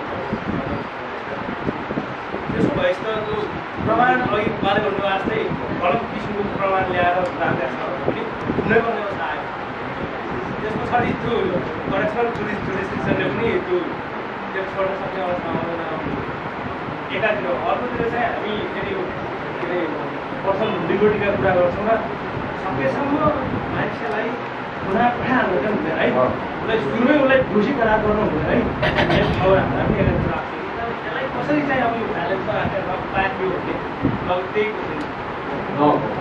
अब यसमा सबै रोजमा त्यो अलिकति बाहिर जानु दिनुपर्छ किनभने हेर्नुहोस् न यो प्रोफेसनलिजम डेभलप नभएको पुलिस हो अहिले यो चल्ता आएर राजको दरखास्त दर्ता गर्ने कुरो पेपरमा पढिन्छ यसको नाम कटाएर यसको नाम खबर ल्याउनु भने त जेलिङ दिनुपर्ने छ त्यस्तो पनि प्रहरी छ अर्को कुरो हेर्नुहोस् प्रहरीको तपाईँले इन्ट्रेस्ट पाउनै गाह्रो छ रेपको भिक्टिमलाई मनोरञ्जनको त्यसरी हेरिन्छ उसको बाबुले नै गाएको छ दरखास्त पुलिस मजाले लिन जाँदैन लिएर गयो त्यति एउटा स्टेट सर्भिस दिएको थियो नि त्यहाँ जानु पर्यो अनि त्यो बस्ने मान्छे किन आएको कसरी आएको उसले फेरि आएको त्यो पहिला त्यो आशय करोड हुने थियो पहिला त्यो त्यसरी हेरिदिन्छ यो सिस्टम यस्तो खराब छ तपाईँको त्यो प्रहरीको प्रोफेसनलिजम डेभलप नभएको अब यसको अलिकति लामै कुरा गर्नु पऱ्यो तपाईँले भनेपछि किनभने यसको लागि हाम्रो यो छ नि एटर्नी जनरल हाम्रो एटर्नी जनरलको त ठुलो रोल छ तपाईँहरूको वकिल पनि सबभन्दा ठुलो वकिल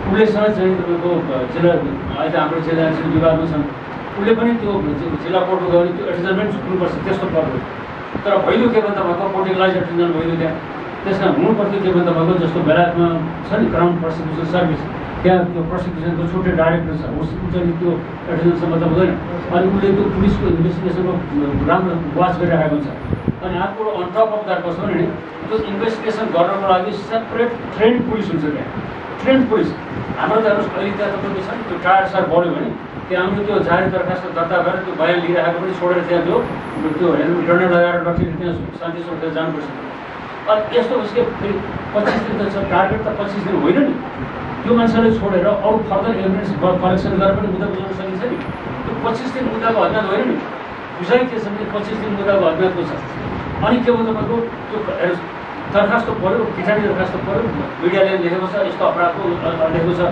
अब प्रहरी पत्र अथवा अभियोगपत्र बुझाइदिएन भने त उसको त जारी जानेको उसले अब बुझाइदियो भने त्यहाँ प्रमाणपत्र भएन भने अब फेरि कोर्टलाई पनि अप्ठ्यारो छ मैले तपाईँलाई भनेको थिएँ सुरु एक्जामिनिङ मेजिस्ट्रेट आवश्यकता छ भने कारण थियो जसको ल्याए पनि कोर्टले दिनुपर्छ पहिला त अघि थियो यता पुगेको छैन तिमीले अनुसरण गरेर ल्याएर भने मान्छे छोडिदिन्थ्यो अनुसार थप अनुसरण गर्थ्यो अहिले त्यो पनि छैन दिनै पर्छ उसले अनि लिएपछि एउटा आदेश त गर्नु पऱ्यो अब आदेश गर्दा के गर्नु भन्दाखेरि अब त्यो भागी बिग्रेको मान्छे पनि पुरानो गर्नु अब उसको दशा खराब भयो नौरोटी खराब भयो वास्तवमा त्यो छोड्दैन पऱ्यो त्यो जज कहिले पनि लडाउनु गयो मान्छे थुनेर जजको जाने होइन मान्छे छोडेर जाने जाने होइन उनी त डिफेन्ड गर्न सक्नुपर्छ मेरो त यो हो त संविधान अपेल गर्छु भने जारी खाएको होइन न्याय परिषदले कारवाही गर्यो भने मेरो काम त संविधान अपेल गर्यो यसमा के प्रमाण छ भन्दाखेरि दरखास्त आवादारी छ बुझेको भनेको छ उसको फरेन्सिक पनि जाँच गरेको छैन मात्र उसको चाहिँ प्रहरीको कन्फेसनल स्टेटमेन्ट छ त्यो त एभिडेन्स होइन नि बाहिर आइविटनेसको पनि छैन अनि कसरी पनि थुना गर्न सकिँदैन त्यसैले यो के हुन्छ भने पुरै सिस्टम बिग्रेपछि बिग्रिने कारण यस्तो हुन्छ हामी त्यो के अरे फौजदारी मुद्दामा अनुसूचित परेको मुद्दालाई हेबियस कर्पस लगाएर सुधार्नु पर्ने अवस्था आउनुमै सिस्टम बिग्रियो सिस्टम महाबिग्रियो मुद्दा तपाईँको मुद्दा चाहिँ छिटो मान्छेले पनि बोला के मतलब एउटा एन्टिबायोटिक खायो भने दुखाएको थियो एन्टिबायोटिक खायो भने दुखाएको थिएन खाएन भिटामिन खाएन उसले तर सिस्टमको बिग्रियो कहिले पनि यो करेक्सन जुडिसन हेरेको एप्लाई नै गर्नु हुँदैन एउटा मन लाग्छ एउटा नजिर आउनुपर्ने छ यो गर्ने हो भने नि त्यो न्यायाधीश अथवा त्यो प्रश्नलाई कडा आदेश गर्नुपर्छ तिमीले गर्दा आज हामीले अनलफुल त्यो डिटेन्सन त लफुल हो नि त्यो लफुल डिटेन्सन हो हेर्नुहोस् करेक्सन गर्नुपर्छ माथि त्यसको कारण सिस्टम करेक्सन गर्ने कसरी करेक्सन गर्ने यो कुरा चाहिँ हामी गम्भीर उसमा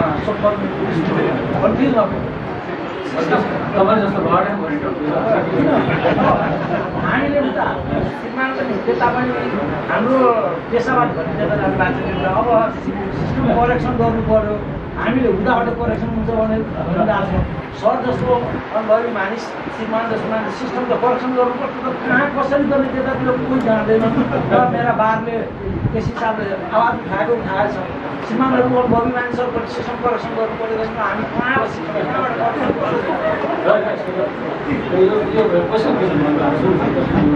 यो कसैले आवाज गर्नुपर्छ नि। तपाईँहरूको यस्तो कोर्स हो, मैले सुरु भनेको थिएँ तपाईँको अर्गनाइजेसन कसरी गर्नु भनेर सुनेको थिएँ, तपाईँको अर्गनाइजेसन कस्तो हो भनेर सुनेको थिएँ।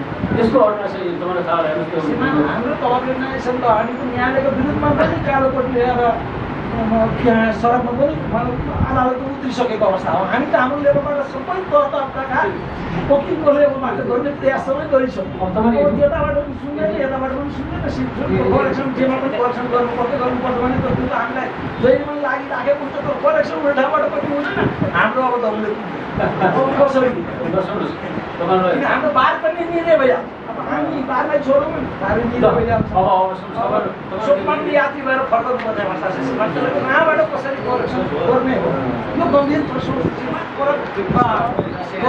गर्नुपर्छ भन्छन् त। कहाँबाट कसरी गर्ने, कसरी गरिन्छ, यता के सीमाको राख्नु। ल अब तपाईँले कुरा उठाउनुभयो, तपाईँ त्यति बेला जन्मेको थिएन होला। इन्डियामा इमर्जेन्सी लागेको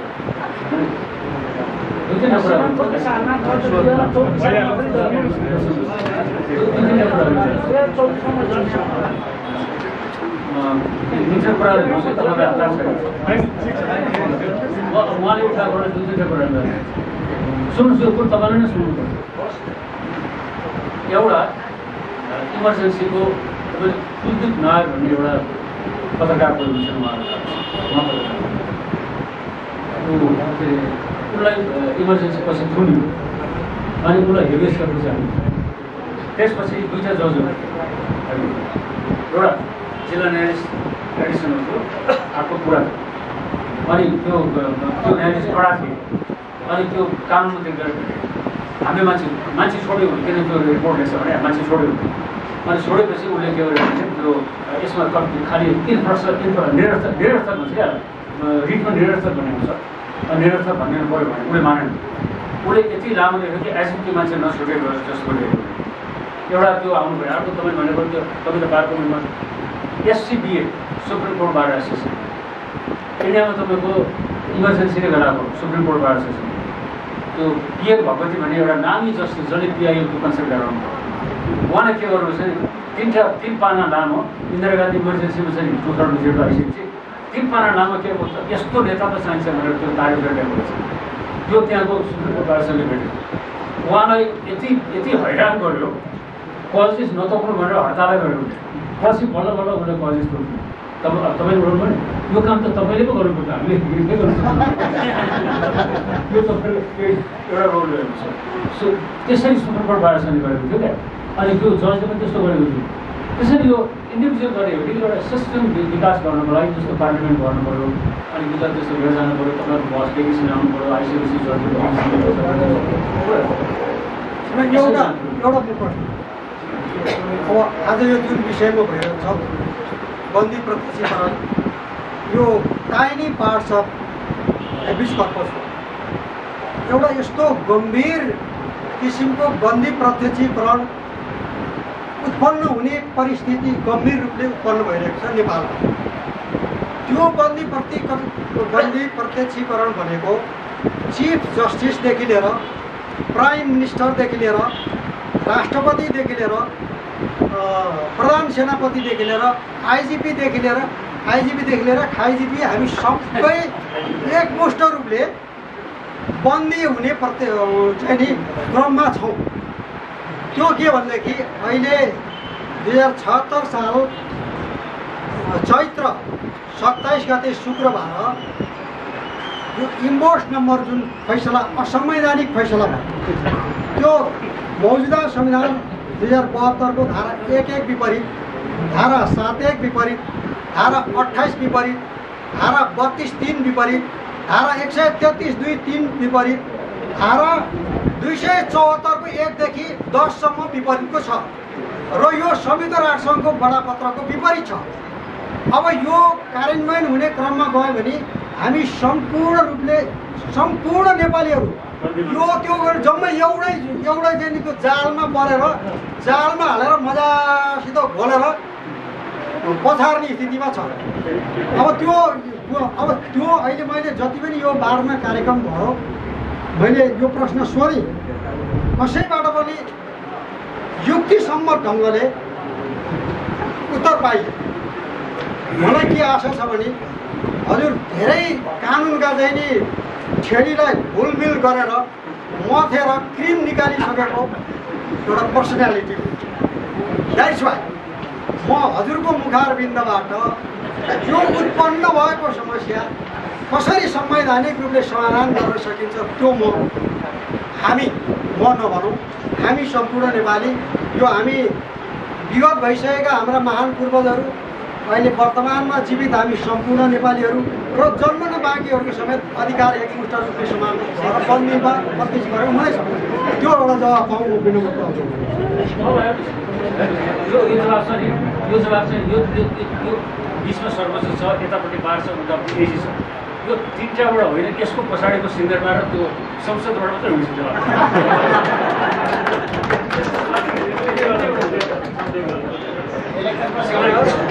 सिन्धरबाट संसद अन्तिम यो डिसिजीबाट मलाई लास्ट ठिक छ, डिसिजीबाट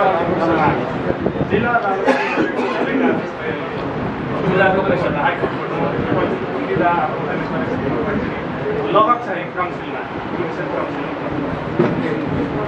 अहिले यो सेवाबाट यो पनि आयो कि पुलिस र न्यायाधीशले अन्तिममा गएर जागिरका कुरादेखि हामी दुलभ देशको फेरि रिपिट गरेको जिल्लाको आदेश भन्दै हाइकोर्टले त्यसलाई करेक्सन गरेर सबै लगातार ल्याउने भन्ने अहिले आइराखेको तपाईँले भनेको के त्यो रिसिटीले पनि भन्नुभयो यस्तो छ। अहिले थुन्छन् हो, जिल्लाले थुनिसकेपछि हामी हाइकोर्टमा गयौँ, त्यहाँबाट छोड्ने नछोड्ने त्यो सबैको चाहिँ लगत अहिले काउन्सिलमा ल्याउने भन्ने परिपत्र यो अब हामीले त देखेका त छैनौँ, यो मिडियामा आइराखेको छ। अब यसो हो भने त न्यायमा छ, फेरि अब त्यसमा के जोड्यो भने अन्तिममा गएर जागिरका कुरा आउँछ, जजले त्यसरी चाहिँ यता हामी दुलभ लगाएका कुरा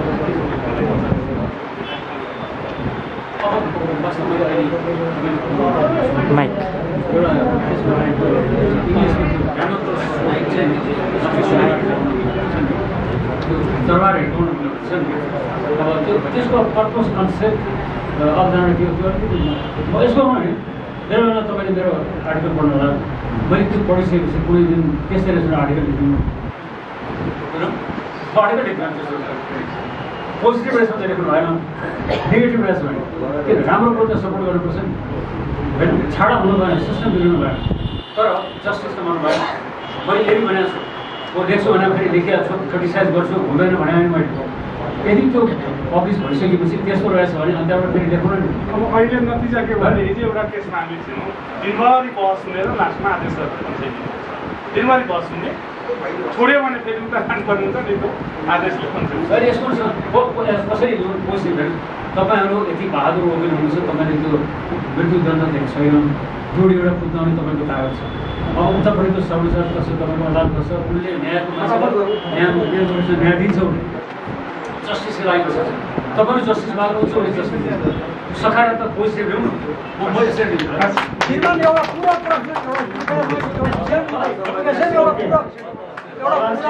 व्यक्तिगत रूपमा पनि हामी सबैमा भेटघाट गर्न सक्छौँ होइन। आज उहाँको विज्ञताले हामीलाई धेरै फाइदा जस्तो लाग्छ, ल्याउने जस्तो लाग्छ। मलाई लाग्छ शिवजीले जिजी पद्धतिको जुन कुरा गर्नुभयो नि, हामी पारिसले सधैँ हाम्रो आवाज बुलन्द ढङ्गले उठेर त्यो विषय सामान्य होइन। त्यसले मलाई लाग्छ धेरै भनेको चाहिँ गलत प्रवृत्तिलाई ठिक ठाउँमा ल्याएको पनि छ, ल्याउँछ पनि। विधि पद्धति यही आवाजले नै ल्यान्डिङ गर्ने एउटा सामान्य भनेको चाहिँ एउटा चाहिँ बत्तीले संसार भनेको चाहिँ जलाउन सक्छ, त्यो आवाज भनेको सामान्य कुरा होइन। त्यो कलमको शक्ति, आवाज सानोतिनो शक्ति होइन। त्यसले गर्दाखेरि विधि पद्धति हामी बनाउन सक्छौँ, त्यो ठाउँबाट हामी के लाग्नुपर्छ। यहाँलाई म अनुरोध गर्न चाहन्छु, हामीले बलराम सेवनलाई एउटा केही दिन सक्दैनौँ, हामी सर्वोच्च बालेश्वरले दिने उहाँहरूलाई जसरी दुःख दिन्छौँ, यो रिसोर्स पर्सनको रूपमा एउटा मायाको चिन्ह हामी दिन्छौँ। त्यसका लागि यहाँको पनि साथ चाहिन्छ। यहाँहरूलाई केही समय धैर्य गरिदिनुको लागि पनि म अनुरोध गर्न चाहन्छु। अर्को सँगसँगै सुप्रिम कोर्टबाट धेरै मुद्दामा बोलेको, जेललाई हामीले एक्सेप्सनको रूपमा प्रयोग गर्छौँ, बेललाई राइटको रूपमा, रुलको रूपमा धेरै मुद्दामा बोलेको छ नि। ठिक उल्टो धेरै मुद्दा पनि पार्छ। तर यस्ता खालका प्रोग्रामले हामीलाई उत्साह दिन्छ, हामीलाई चाहिँ एक खालको चाहिँ वे आउट दिन्छ भन्ने लाग्छ। हामी यस्तो प्रोग्राम गरिरहन्छौँ। फेरि अर्को हप्ता लाग्छ, अर्को हप्ता अर्थात् त्यो नभए अर्को हप्ता हामी अर्को प्रोग्राम यहाँहरू समक्ष लिएर आउने बाचा गर्छौँ। र अहिले चाहिँ अबको प्रोग्राम भनेको हाम्रो त्यो एउटा लेटर अफ एप्रिसिएसन चाहिँ बलराम सिन्हाललाई हामी दिन चाहन्छौँ। त्यसको लागि एसोसिएसनका अध्यक्ष पूर्णमान साथी पूर्णमान साथीज्यूलाई यो लेटर अफ एप्रिसिएसन दिनलाई म अनुरोध गर्न चाहन्छु। यो बेला म निवेदन गर्न चाहन्छु। Supreme court bar association letter of appreciation justice mister Balram Supreme Court of Nepal. The Supreme Court Bar Association stores with this letter of appreciation with heartfelt gratitude and honor for your significant presentation on fair hearing and purpose for the Letter Sales program organized by the Supreme Court Bar Association on July 1, 2017. President Senior Advocate Balaram KC, Secretary Advocate Christian July 1, 2017. सरकारबाट बारिसमेन्ट अध्यक्ष वरिष्ठ अभियन्ता बलराम KC-ज्यूलाई यो letter of appreciation सर्वोच्चका माननीय न्यायाधीश बलराम KC-ज्यूलाई दिनको लागि अनुरोध गर्दछु र यहाँको साथीहरू पनि अनुरोध गर्दछु।